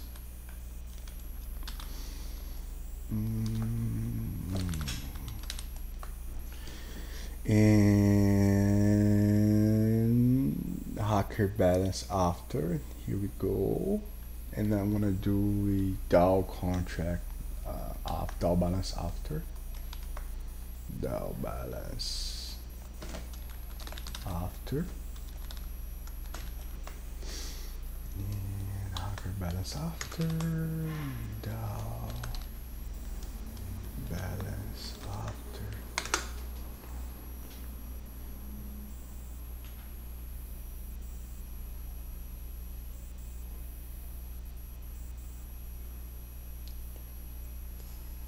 So the DAO balance after, what I'm doing wrong.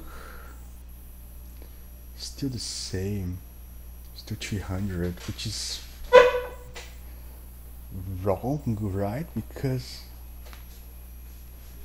how can it be the same if I removed 100 ether from the contract? I mean, if the contract has 100, this could be the problem. This could be confusing this attacker. So attacker had 100. Hacker had 100. Oh, bro, I have no idea Hacker what's. and attacker is the same.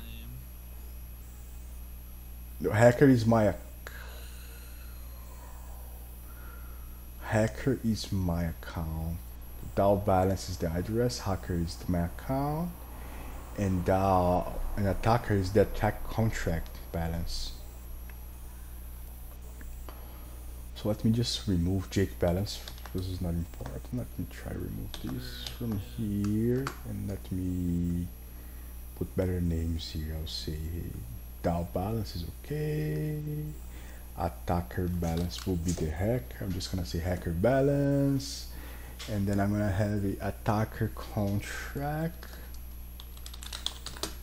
And we only really care about two numbers: the hacker contract before the balance, I guess. We're not even like looking at the hacker balance now. So I'm just gonna need the. I just want the contract to. Yeah, so I have the attacker balance after, and I have the DAO balance after. So I'm gonna do the magic here. Ah, fuck, let's try again.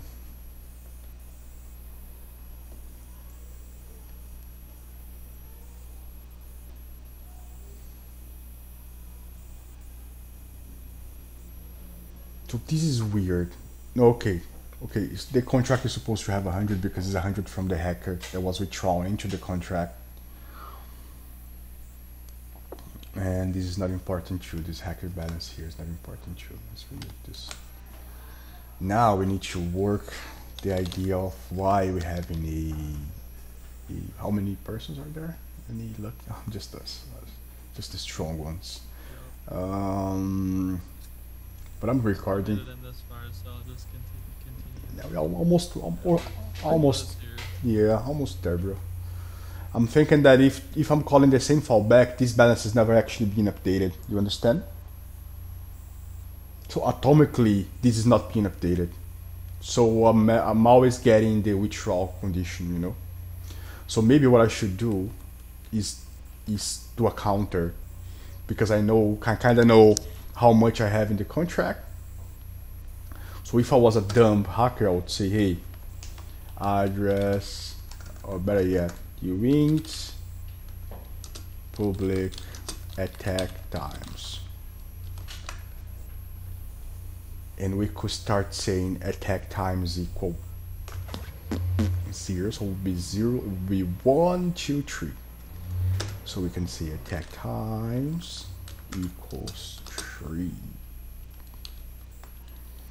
Now, every time we get in here, attack times will be increased, and we plan to do it while it's smaller or equal. So it's gonna get here 1, second time 2.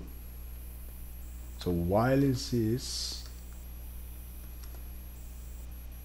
smaller, no, until it is, I think I can do this, right? Because it's gotta be smaller or equals 3. So 3, okay, so smaller or equals 3. And we do this, otherwise, what can we do here? Like return or something? Return? Do we even need to do these things? I don't think so.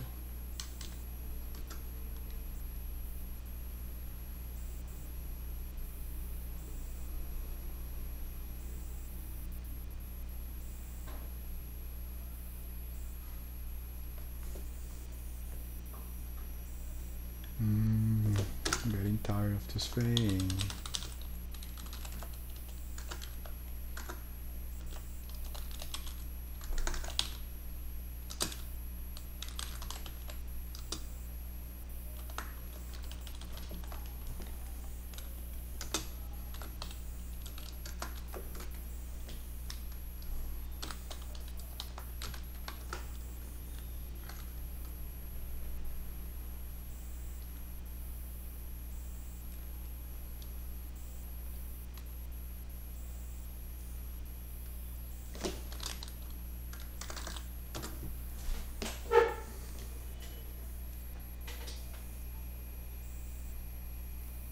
not getting a, we're not getting a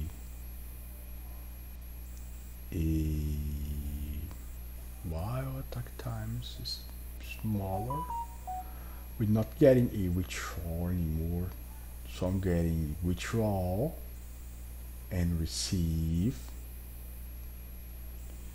So this is not really working. Wait, is that console thing the console log? It's just not printing out. It's printing out as like bytes or something. What is it? Yeah, for some fucking reason.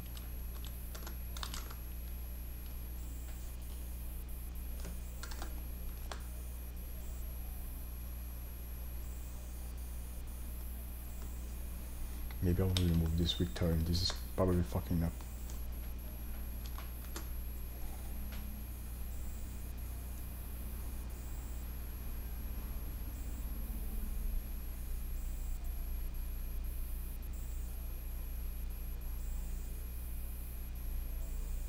Invest, withdrawal, receive. Like the callback is not working. Or am I fucking up this attack times thing? Oh, retard. I already had a counter here. I don't know why I'm doing this thing. Just use this fucking counter.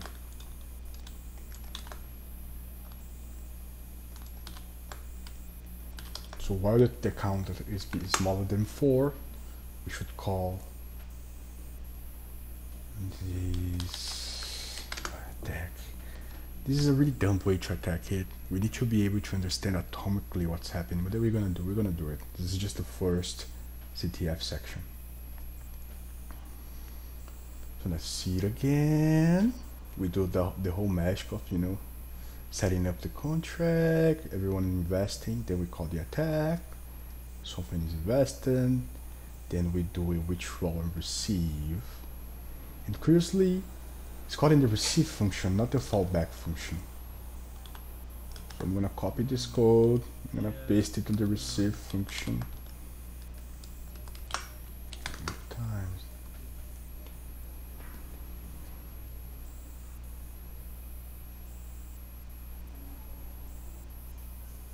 Yeah, it's almost there. Now we just need to do smaller than 3.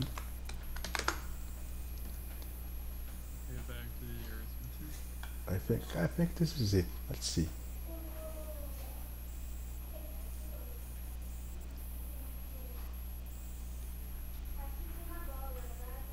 No, we still have an arithmetic, but and the DAO balance is now higher.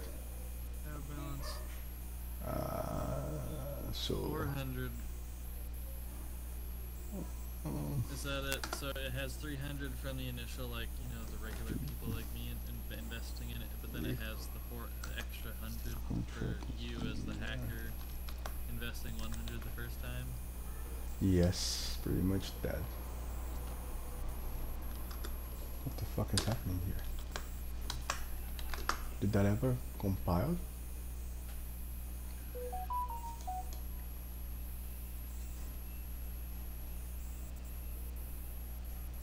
It's going too much. So 2, so 0, 1, 2. Yeah, that's 3 times.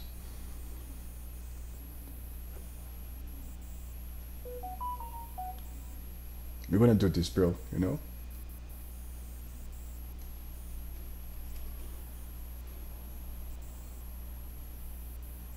So, first withdrawal happens, we have a receive. This receive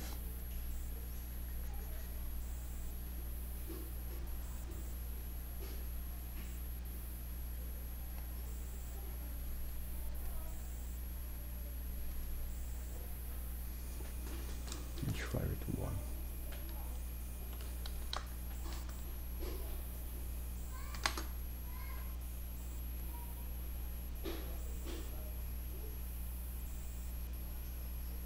I'm doing something wrong, aren't I? If counter is smaller. I'm really gonna have to ask ChatGPT. Let's go, let's do it.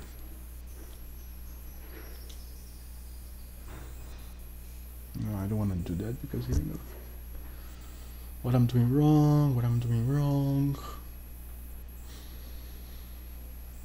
Counter every time calls the receive. Or maybe the fallback function should be called to increment counter. I'm gonna just copy this and fall back again.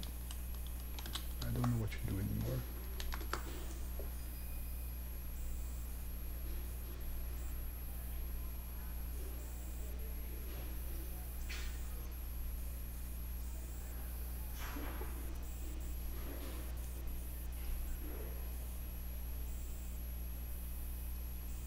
What is this console log thing? Why is this not even showing? What if I do the operation first? I start from 1.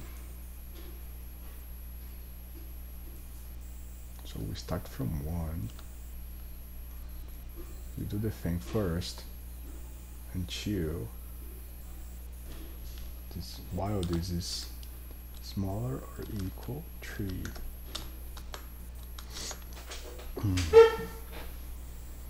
And then let me copy it. I don't know if this fallback function or if this receive function is working. I don't know, that's weird, man. Like, Solidity doesn't have console log. It's like some weird boundary thing. Oh yeah, this is Foundry.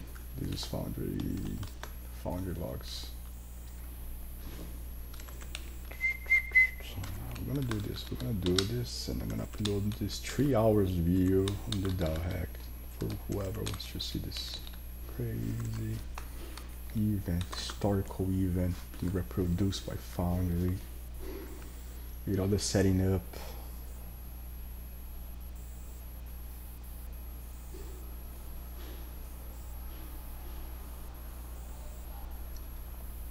Why I'm not debugging this? I should be debugging this.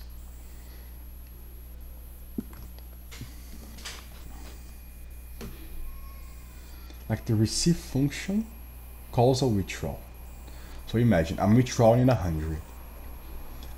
So look, that's the problem. I think I found the problem. So let's look at the. So we're gonna do the attack, right? Imagine this. I'm withdrawing. I'm putting 100 and withdrawing 100, right?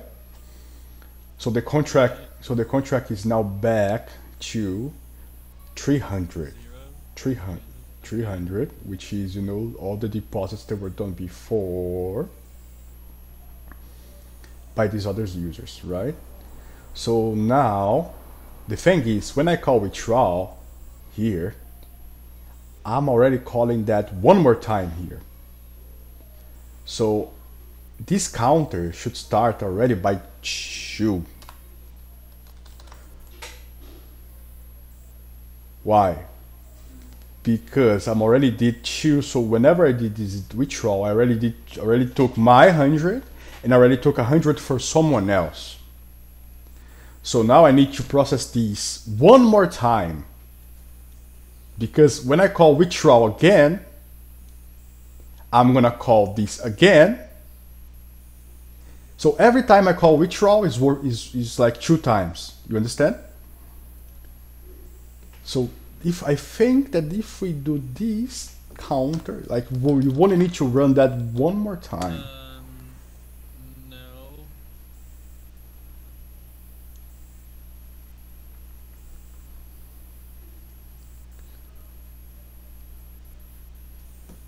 One second.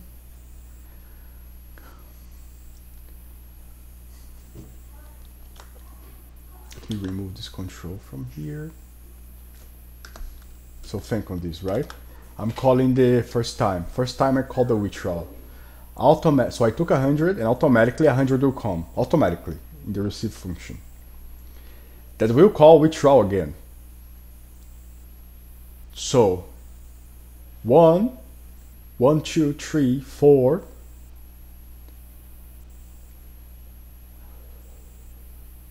Let's try to understand which of the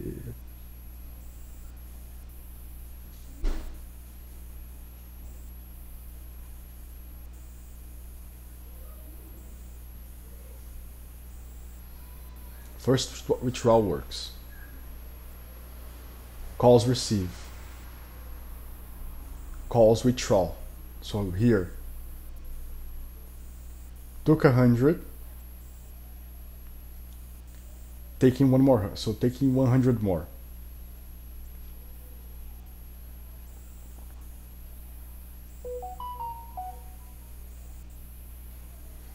And if we look here, I wish I could print like the balance of the contract, you know, because then I could see at least what's happening, but Foundry doesn't want to help me with that. Let me try. So every time you call withdrawal, you're gonna paste the balance. And why are you using that strange string to do that?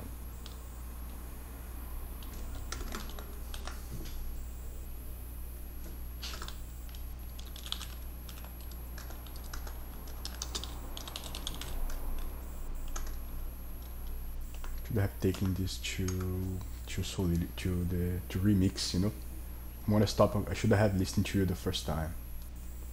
I'm gonna do that right now. What do you think?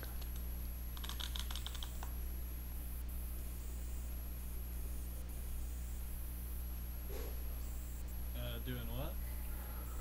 I was trying to put this on remix, but I'll try here a little bit more. So now I'm just getting the balance so I can print it. So console.log.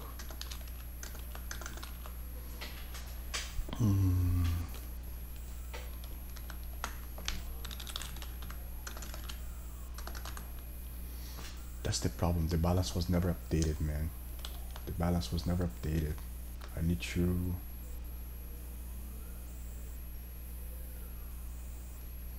What if we did, instead of doing this that we are doing right now, we did this, like we did this 3 times. So we know there's 300 liter there, right? And we can say,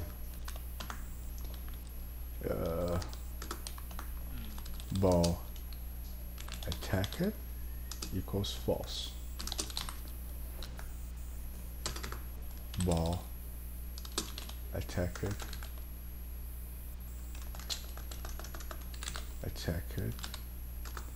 equals true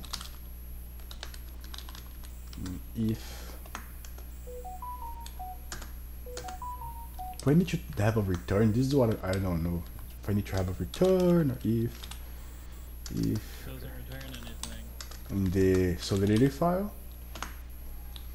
if attack equals false, do this. But for every time, that's the problem. For every time, you're gonna come back here, and attack won't be false yet, you know. So the first thing I need to do is this.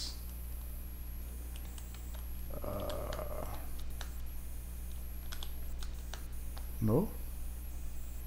Like I do this.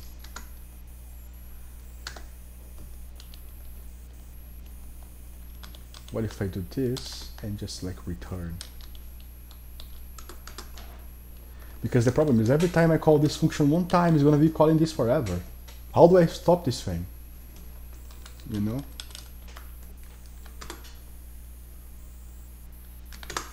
And their flow. That's why the chain length, And their flow. code had a check, so it doesn't try to drain the entire account. It just tries to drain down to 1 ether. You seem to have worked a little bit better now. Hey man, I gotta go make some lunch. No problem, bro. No problem. No problem. Talk to you later, okay? If you're still here after, I'll hop back. Awesome. No problem. See ya. Bye bye. Work. So, let's do a little bit more research into the DAO hack as Chainlink explained. DAO hack arithmetic overflow.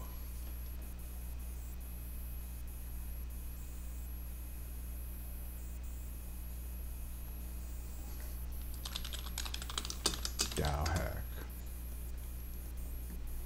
So we're gonna check how Chainlink did the attack file because they have a control there that we need. So this is the hacker contract, this is the attack, this is deposit, there's the withdrawal, and the address, the fallback, make sure get balance.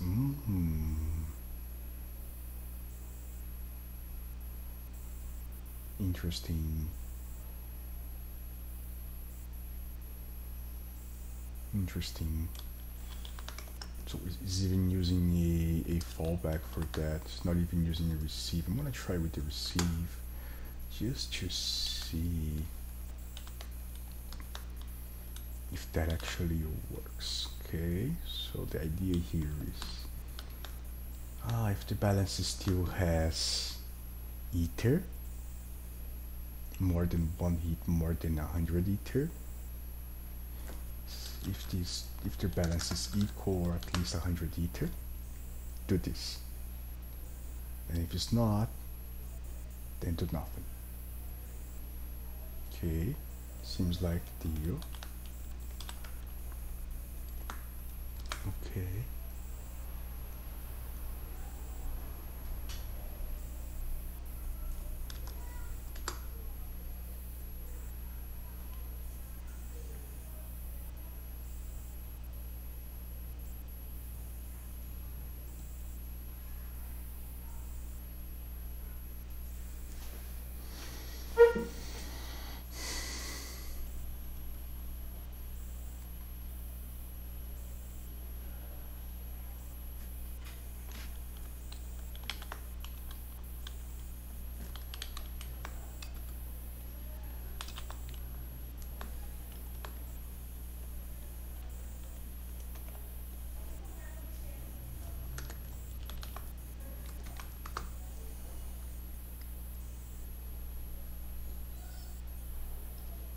Okay, now we're trying to pass in the code for the, yeah, we're getting this arithmetic underflow. I'm suspecting that